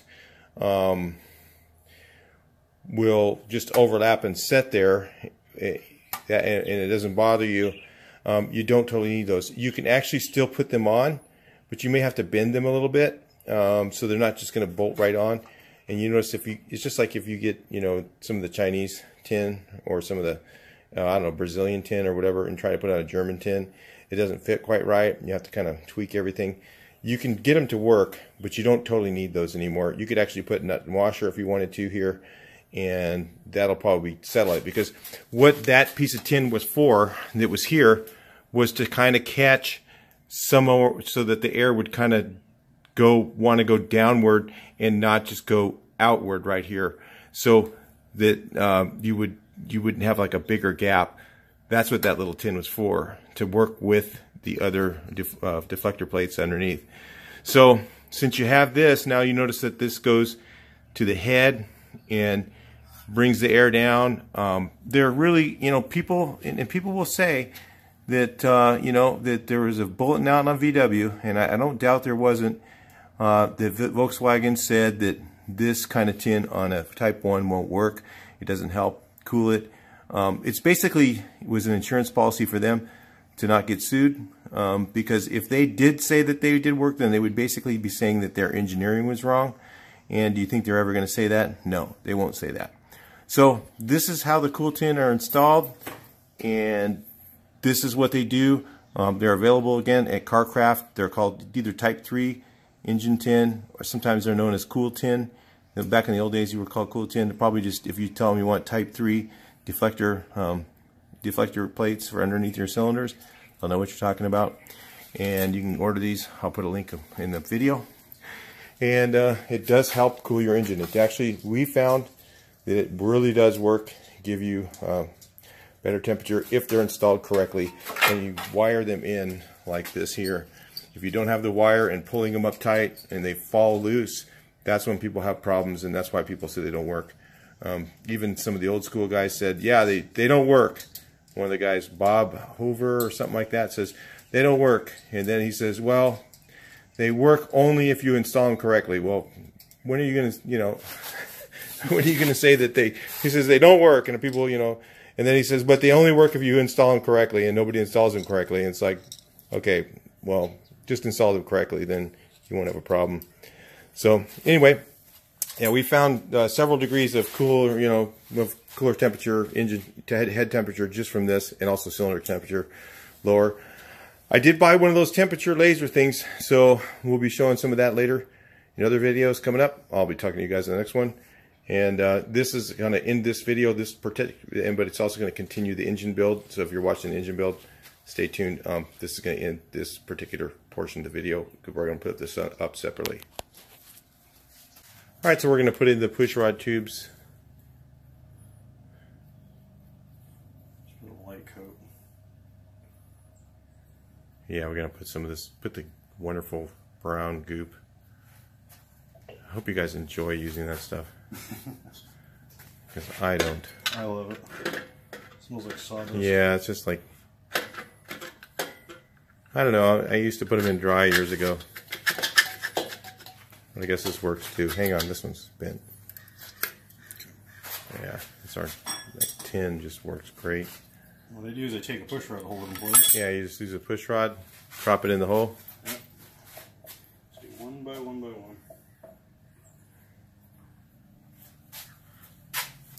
Hit them with the brown stuff again. Ooh. Just a little bit. Yeah.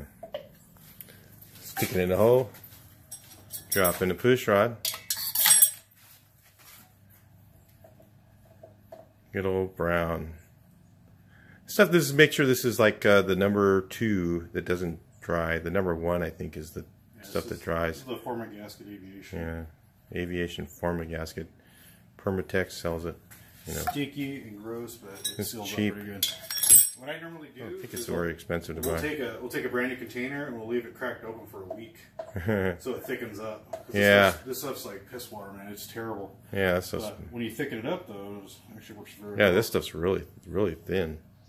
I'm used to it thicker too. I think all mine are so old that. Yeah, and those are the best ones. Those are the ones I had. You know, I think I used to have when it was like 5, 10 years old. It lasts forever. Oh, yeah. And but you know, then I didn't do VWs for a while, so I didn't keep that around. I probably chucked it at some point. Don't remember. You just drop your heads in. So then make sure after we get everything here, we kind of play around with it, make sure that they.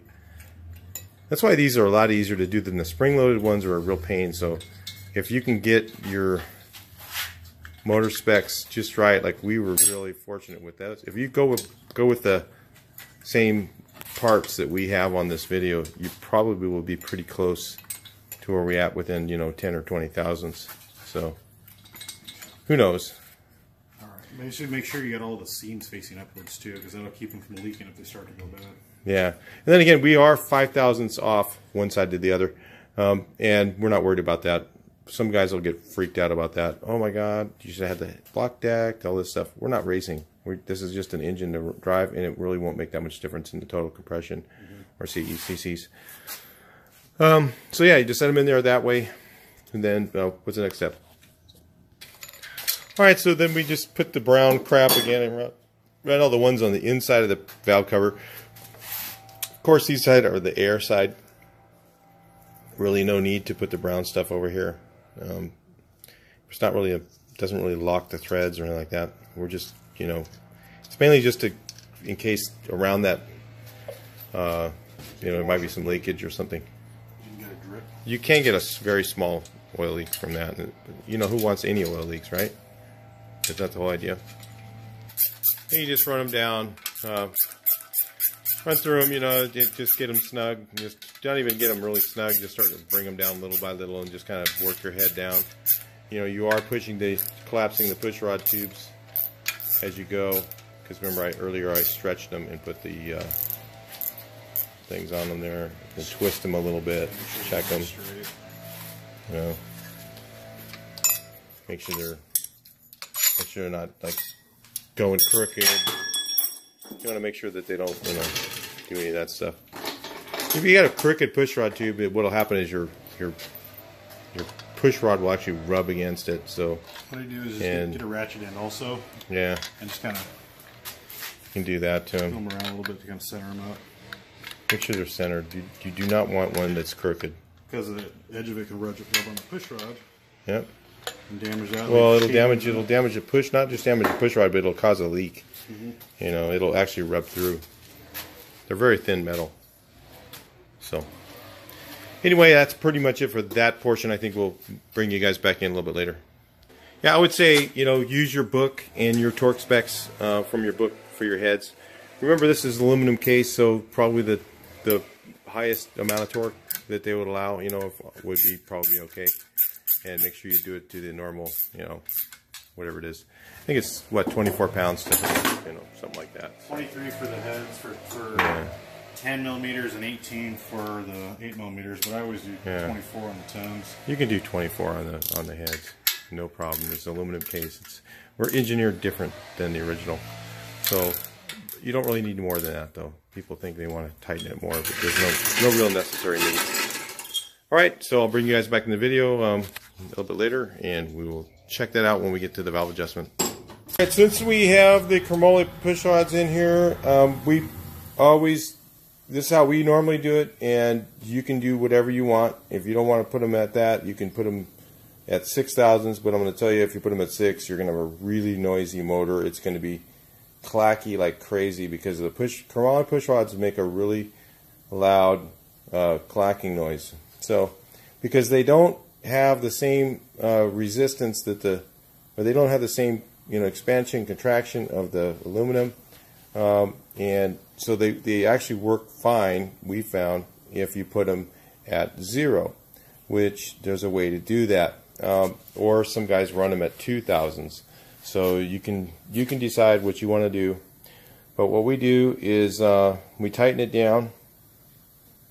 Wait, is this one ready? Either one. Oh, what's one? Either one. Yeah. So we tighten it down here, and you'll feel it you'll feel a little bit of like movement. Okay, you tighten a little bit more, and all of a sudden you'll feel it to where it just stops, and there's no movement. But you can also still freely twist the push rod around. So you feel here, you feel it's like there's some, you can get that push rod to spin really easily. Then that's I don't think you can see it, but anyway, you can make sure that push rod's spinning, and then tighten it right there, and then double check it. Again, like I said, that's preference. This is a preference thing. If you run them at 6, it's going to be super noisy.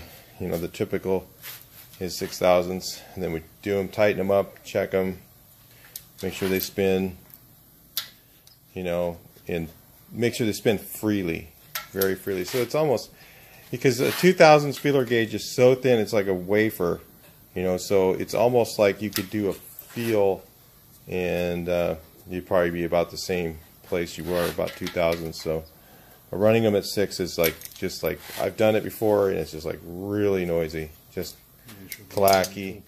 And he's got the fancy tool, you can see that.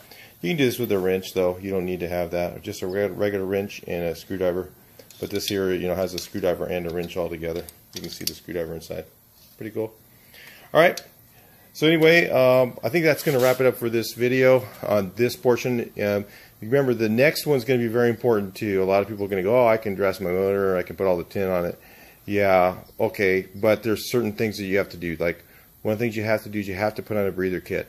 If you run anything larger than a 1776, and even some of those, if you're running really high RPMs, they need a breather kit. So we're going to put on the breather kit. We're going to show you what that is. We're going to have, and we're going to show you how to set up the oil cooler and all that stuff, and the oil filter, and also the extra sump. Oh, I forgot to get the we need longer studs for the extra oil sump. So we still have that to do. That'll be in the next video, and we're going to go ahead and wrap this one up on this. And we're still sandblasting our valve covers, but we'll go ahead and put those on as soon as we get those done and cleaned and painted. And we want to keep it clean over the weekend and let you guys check all this stuff out. Well, I'll talk to you guys in the next video. Please like, share, and subscribe, and we'll see you when we're done.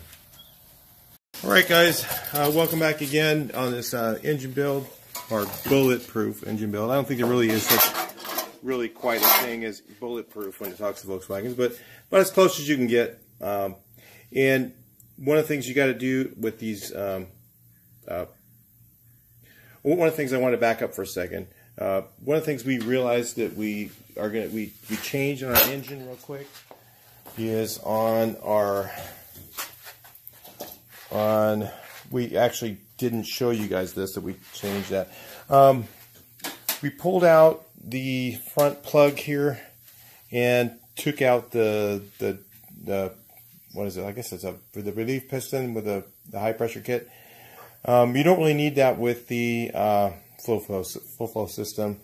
Apparently, I don't know, we weren't really thinking about that when we put it together. And somebody actually also corrected us on the video, but we've already, we were already en route of changing that back before he was already en route of it. I wasn't sure, as I don't usually make full flow motors. So back in the old days, this was a very rare thing that we did. This is more of a recent engine thing in the last 10 years or 20 years. Okay, the next thing we do is we have to take the new tin and we have to fit it to the engine block. So plan on taking some time. It's not like you can just bolt the stuff back on again. You're going to have to do some things like, if you notice here, this is rounded so that it fits correctly on the new engine block. Some of these, I don't know what we modified on these. I don't think we did. I don't think we did much to the cylinder trim. We fit them on and checked them. Just trim the back edge on. Oh yeah, the back edge. That's right. I remember there was something. Because the cases are so much thicker than the old mag. Because it's also it's stronger, thicker, and stronger material. So, but you have to fit all the engine tin on. So you want to make sure you mock it all up. It takes a bit of time to do, and then put it on. We did weld our oil pump gear and tested it after it was welded, and then installed it. Like I was showing you, if you watch the oil pump video, I was just talking about putting a little tack weld on there. You don't want to use a lot of heat. I had one other guy comment that you can't do that, it'll mess up this and that. It's like, no, you don't use that much heat. You use enough heat to make it so it'll stay. But we actually have seen two engines with exactly that problem. One got sent all the way to Sacramento and from Riverside, and wasn't one of our engines, but it was another guy's, and he sent it back all the way to Riverside again and checked it. We had very, very low oil pressure, and what it was is the gear was actually spinning on the shaft. Happens. Does work. It does happen. And it's happened twice. So that's why we started welding that gear. So make sure, if you want that insurance, make sure you do that on yours if you want. But anyway, we're fitting all the engine tin, and we'll be putting that on here. We'll be showing that in a little while, and then we'll talk to you in the next portion here.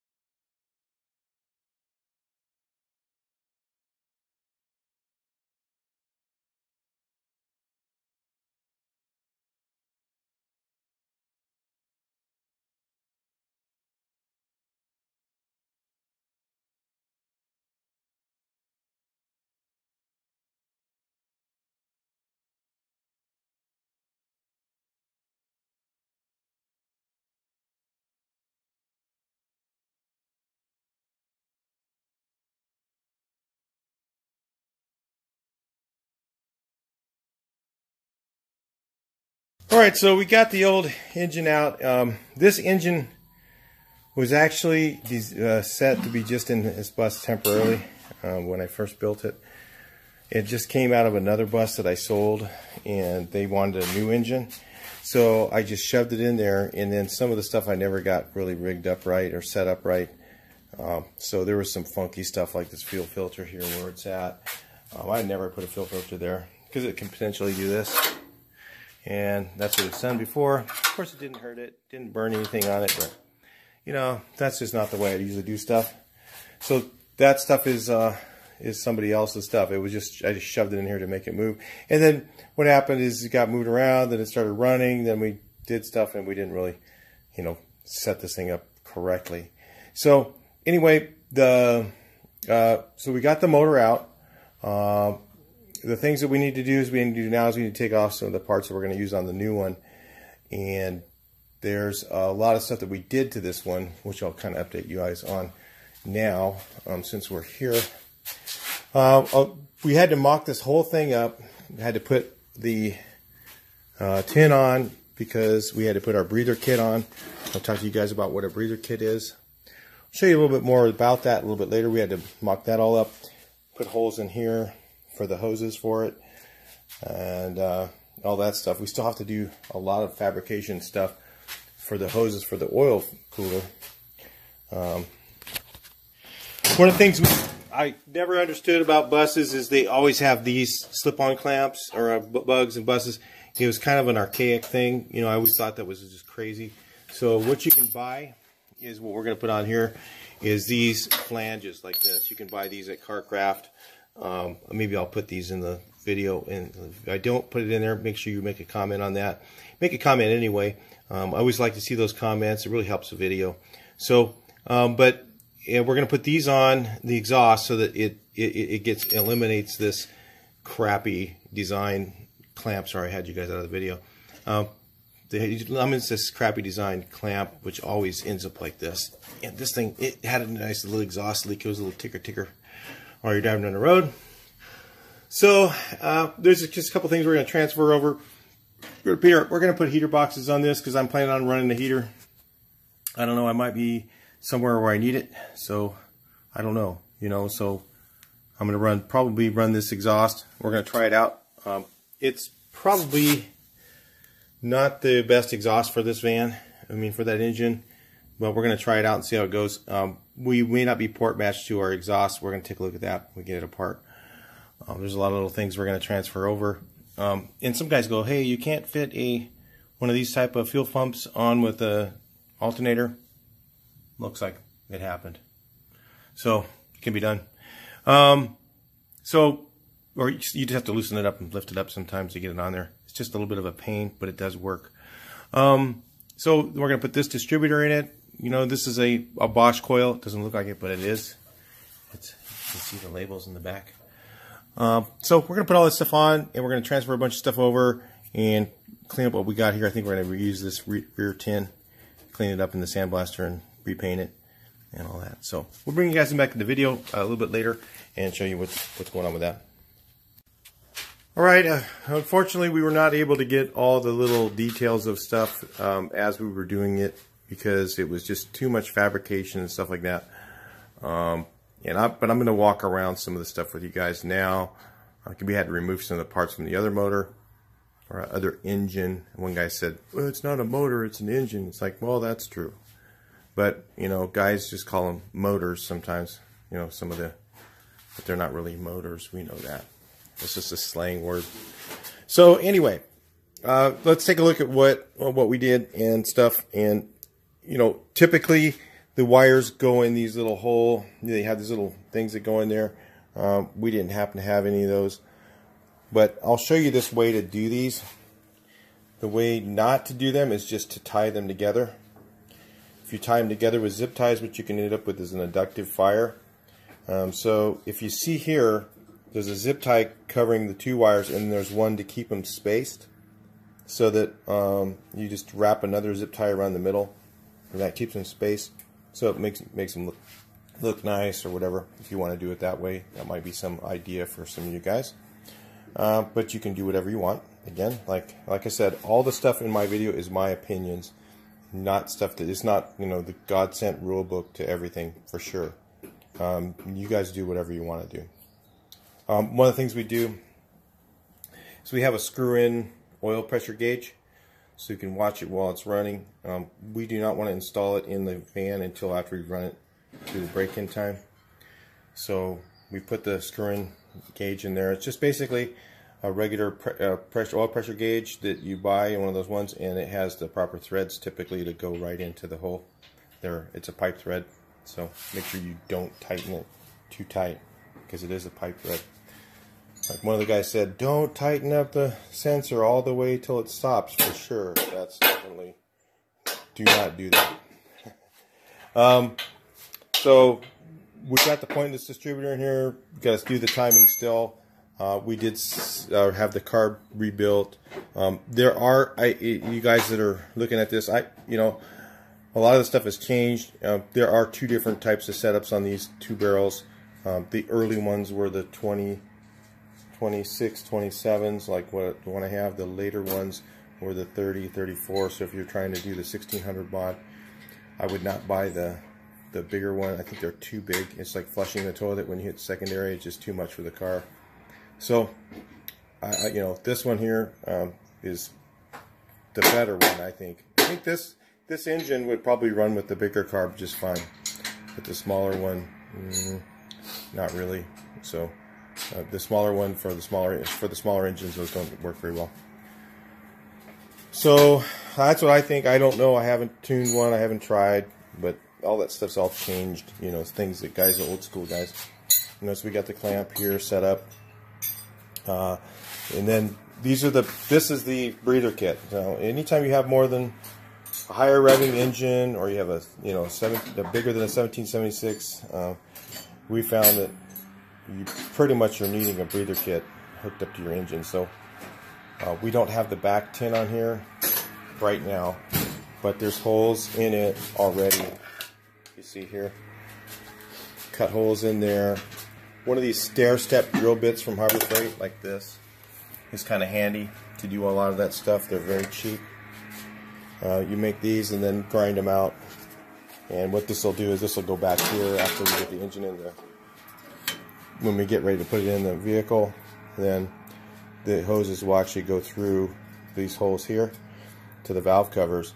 And what these breather kits do is, because you have so much more, you know, larger pistons, and you have more stroke, and you have more air movement inside the engine, is to keep it from building up crankcase pressure. And when it builds up too much crankcase pressure, what happens is you'll start pissing oil out of about everywhere it can find a spot to piss out if you don't have one of these. So if you have a larger engine in your car, you don't have these on there, and it's leaking oil, maybe that's why. So I want to get a breather kit. So these go up here, and it kind of neutralizes into here. And one of these little boxes, it comes with these boxes and these hoses here, and they go to the two valve covers, and then it also goes to your normal positive crankcase current ventilation and your road draft tube here. So that's all part of it. These alternators that we got here are Chinese made. The old ones back in the old days were made by Motorola, which were, I think, probably better. I very rarely ever saw a Motorola that ever went bad.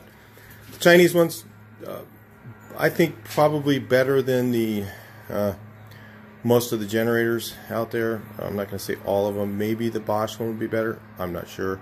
They're so expensive. You know, this is what you end up with. You kind of run into the brick wall. You know, everybody goes, well, all German parts, put all German parts on it. And it's like, it's a brick wall now, and a lot of the German parts are not like the old German parts. So you guys that are not currently in the Volkswagen thing, you're kind of watching the videos just to see. The new German parts are a lot of them made in China, reboxed and sold as German. I don't know. That's what I'm thinking they are, but I can't prove that. But that's the problem, is you still end up with crap parts, you know, and you're spending a lot more money. And some of them are good, some of them are bad, and it's a total buy it and see type of thing. So these are pretty good. I'm going to say that these are right. Not very many bad ones. In fact, all the parts in this engine are pretty much Chinese, except for the engine tin is German. But they've kind of, you know, a lot of people say the engine case in the oil hole for the oil pump, you know, in the earlier cases, they had a lot of problems with the oil holes that weren't the right size, and they had to O-ring a lot more pumps. I believe they've got that pretty much narrowed down now, unless you get a really old aluminum case, you know. So they've pretty much got a lot of those issues worked out, you know. A lot of the newer parts, you know, a lot of the Chinese parts, they went through R&D issues and stuff. The ones that I don't use are definitely the, and I don't know if they fixed it or not, and I don't want to know, and I don't want to put one in and try, is the MP. You know, MP has some good parts and some bad ones. The MP camshafts we had problems with, the cam and lifter kits, I stay totally clear of those. We were seeing several engines going with flat cams, so for some of the areas around here, the cams would go flat in just a few minutes after you put them in. That was a really rare situation on a typical Volkswagen, because the cam is below the crankshaft. Usually they get plenty of oil and they usually don't go flat. And some people were blaming that on the ZDDP changes in the oil. You know, so ways to combat against some of those things, we run STP. So a little bit of STP has that in it. It has ZDDP in it. And I always run Castrol. Some of the guys say, look, there's going to be a lot of opinions on this stuff. You know, they run Valvoline Racing. Don't think I haven't run all these different oils, okay? Valvoline Racing, some guys run, you know, straight oil, straight 50 weight, straight 30 weight, straight 40 weight. I found the 2050 Castrol and the Kendall oil holds its viscosity the best when you take it back out of the motor after it's been, after it's been running for, I like to say that just to piss those guys off that keep saying that. So, when you put it back in the motor, just to, you know, after it's been in there and gotten dirty and everything else, it comes out in the same viscosity that goes back in. Versus Pennzoil, Old Quaker State, I mean, that stuff just turns to water. And, you know, as soon as you start the motor up, it's kind of like a diesel engine when you put oil in it. You know, some of the old diesel engines, not like my Duramax, but the old diesel engines, you put the oil in, and as soon as you start the motor up, you turn it back off, it's just water. You know, that's the way that all the other oils that I've tried, even Valvoline, you know, it has too much detergent in it to me.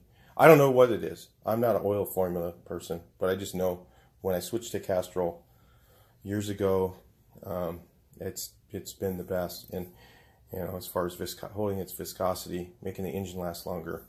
And you know, I'm not sure on synthetics. You know, my other cars I always run synthetic now. So everything else I've changed to synthetic oil, but in the Volkswagen, I'm not sure how it's going to like that with the really thin viscosity that it turns into. It might find places to leak easier than this will. So that's what we're just going to stick with, what works. So, and I'm not putting, you know, a gazillion miles on stuff. You know, on my other cars, you know, I got high miles. I'll run 300, 400, 500,000 miles on an engine. And I'm using this. So I don't know if I've covered everything here. You know, we're running a steel pulley here. I don't like the aluminum ones, especially if you're running a sand seal. We're not running a sand seal. We have the oil slinger. And with these, you know, with this oil slingers, with the non-oil slinger sand seal engine, you definitely need a steel pulley. The ones that are aluminum, you'll find they crack and becomes unreliable. I'm going to get the haters. Thermostat. Out here where we live, we see, if you see here, if you have the flaps, okay, and you're in an area where you don't need thermostat. A lot of people say, oh, you always need a thermostat. You always need a thermostat. We don't need thermostats here. Been running them without them for years. I got friends with 150,000 miles on the engine with Chinese parts in it, and they are not, and he's still running it. So, you know, I don't know. Okay, you know, maybe you'll get 300,000 miles out of your engine if you run thermostats. Highly unlikely, but it's a Volkswagen. I'd be surprised if it would ever get that many miles. But anyway, your thermostat, if you have the flappers and you run them open, What they can do is help direct the air to the right parts of the head and right parts of the engine to make it work better. But the way I look at it, theoretically, is that with the Type 3 engine tin underneath, I believe that it's going to be just as efficient as without them. So that's my theory, not something that, you know, I'm telling you to do. None of this stuff is. You know, you can do it or not do it. So in California, we had more cars in the shop, and guys will totally tell me that's not true. Okay, but like I said, you know, if you watch my fuel filter video, you're gonna find out we see a lot of Volkswagens. I mean, this is the home of EMPI. I live in Riverside, home of EMPI. There was more Volkswagens in Southern California probably than anywhere in the United States because of the air we have and because it's not the rust, stuff like that. So, you know, we had no need for thermostats were actually causing more problems for us with them sticking. I don't know how many, I couldn't even tell you how many cars used to come in the shop that had thermostats and they were stuck, and the engine was completely burned up because the person just didn't know. They just kept driving. If the Volkswagen person might know, you know, they'd know to go reach their hand underneath and feel if there's air coming out. And if there's no air, then you know the thermostat's stuck. But we had a lot of them with that.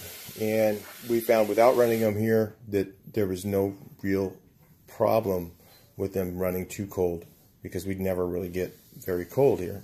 You know, and as long as you warmed up your engine properly and just didn't rev it up and stuff like that, don't hop in it and fire it up and start revving it.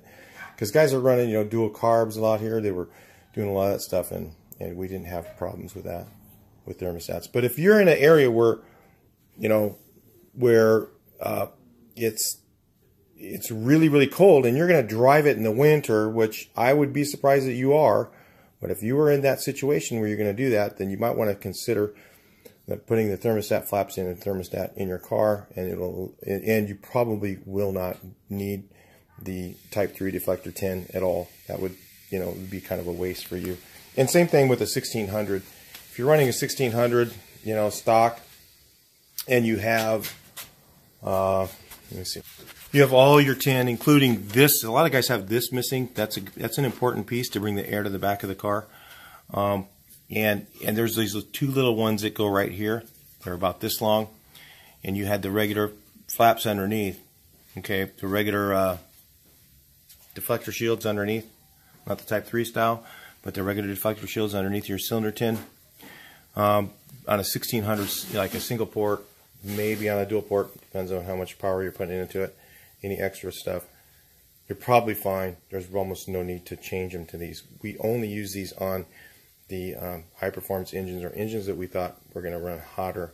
So, and that's ones we found. We used data from those to find that we did get some cooler temperatures on the head. Because not everybody had a head temperature sensor, but my friend did, and he was the mechanic in the shop, and we tried it, and we found definite cooling results. They weren't like huge, but they were enough to want to do it. So those are the types of things. Make sure, you know, I make sure I have all the tin on. This oil line is temporary. Okay, when it gets in the car, it's not going to be here. It's not going to be touching the exhaust. We're not sure exactly how we're going to run it, but we might run it underneath here and to the front, and then put the oil cooler up underneath. I'm not sure.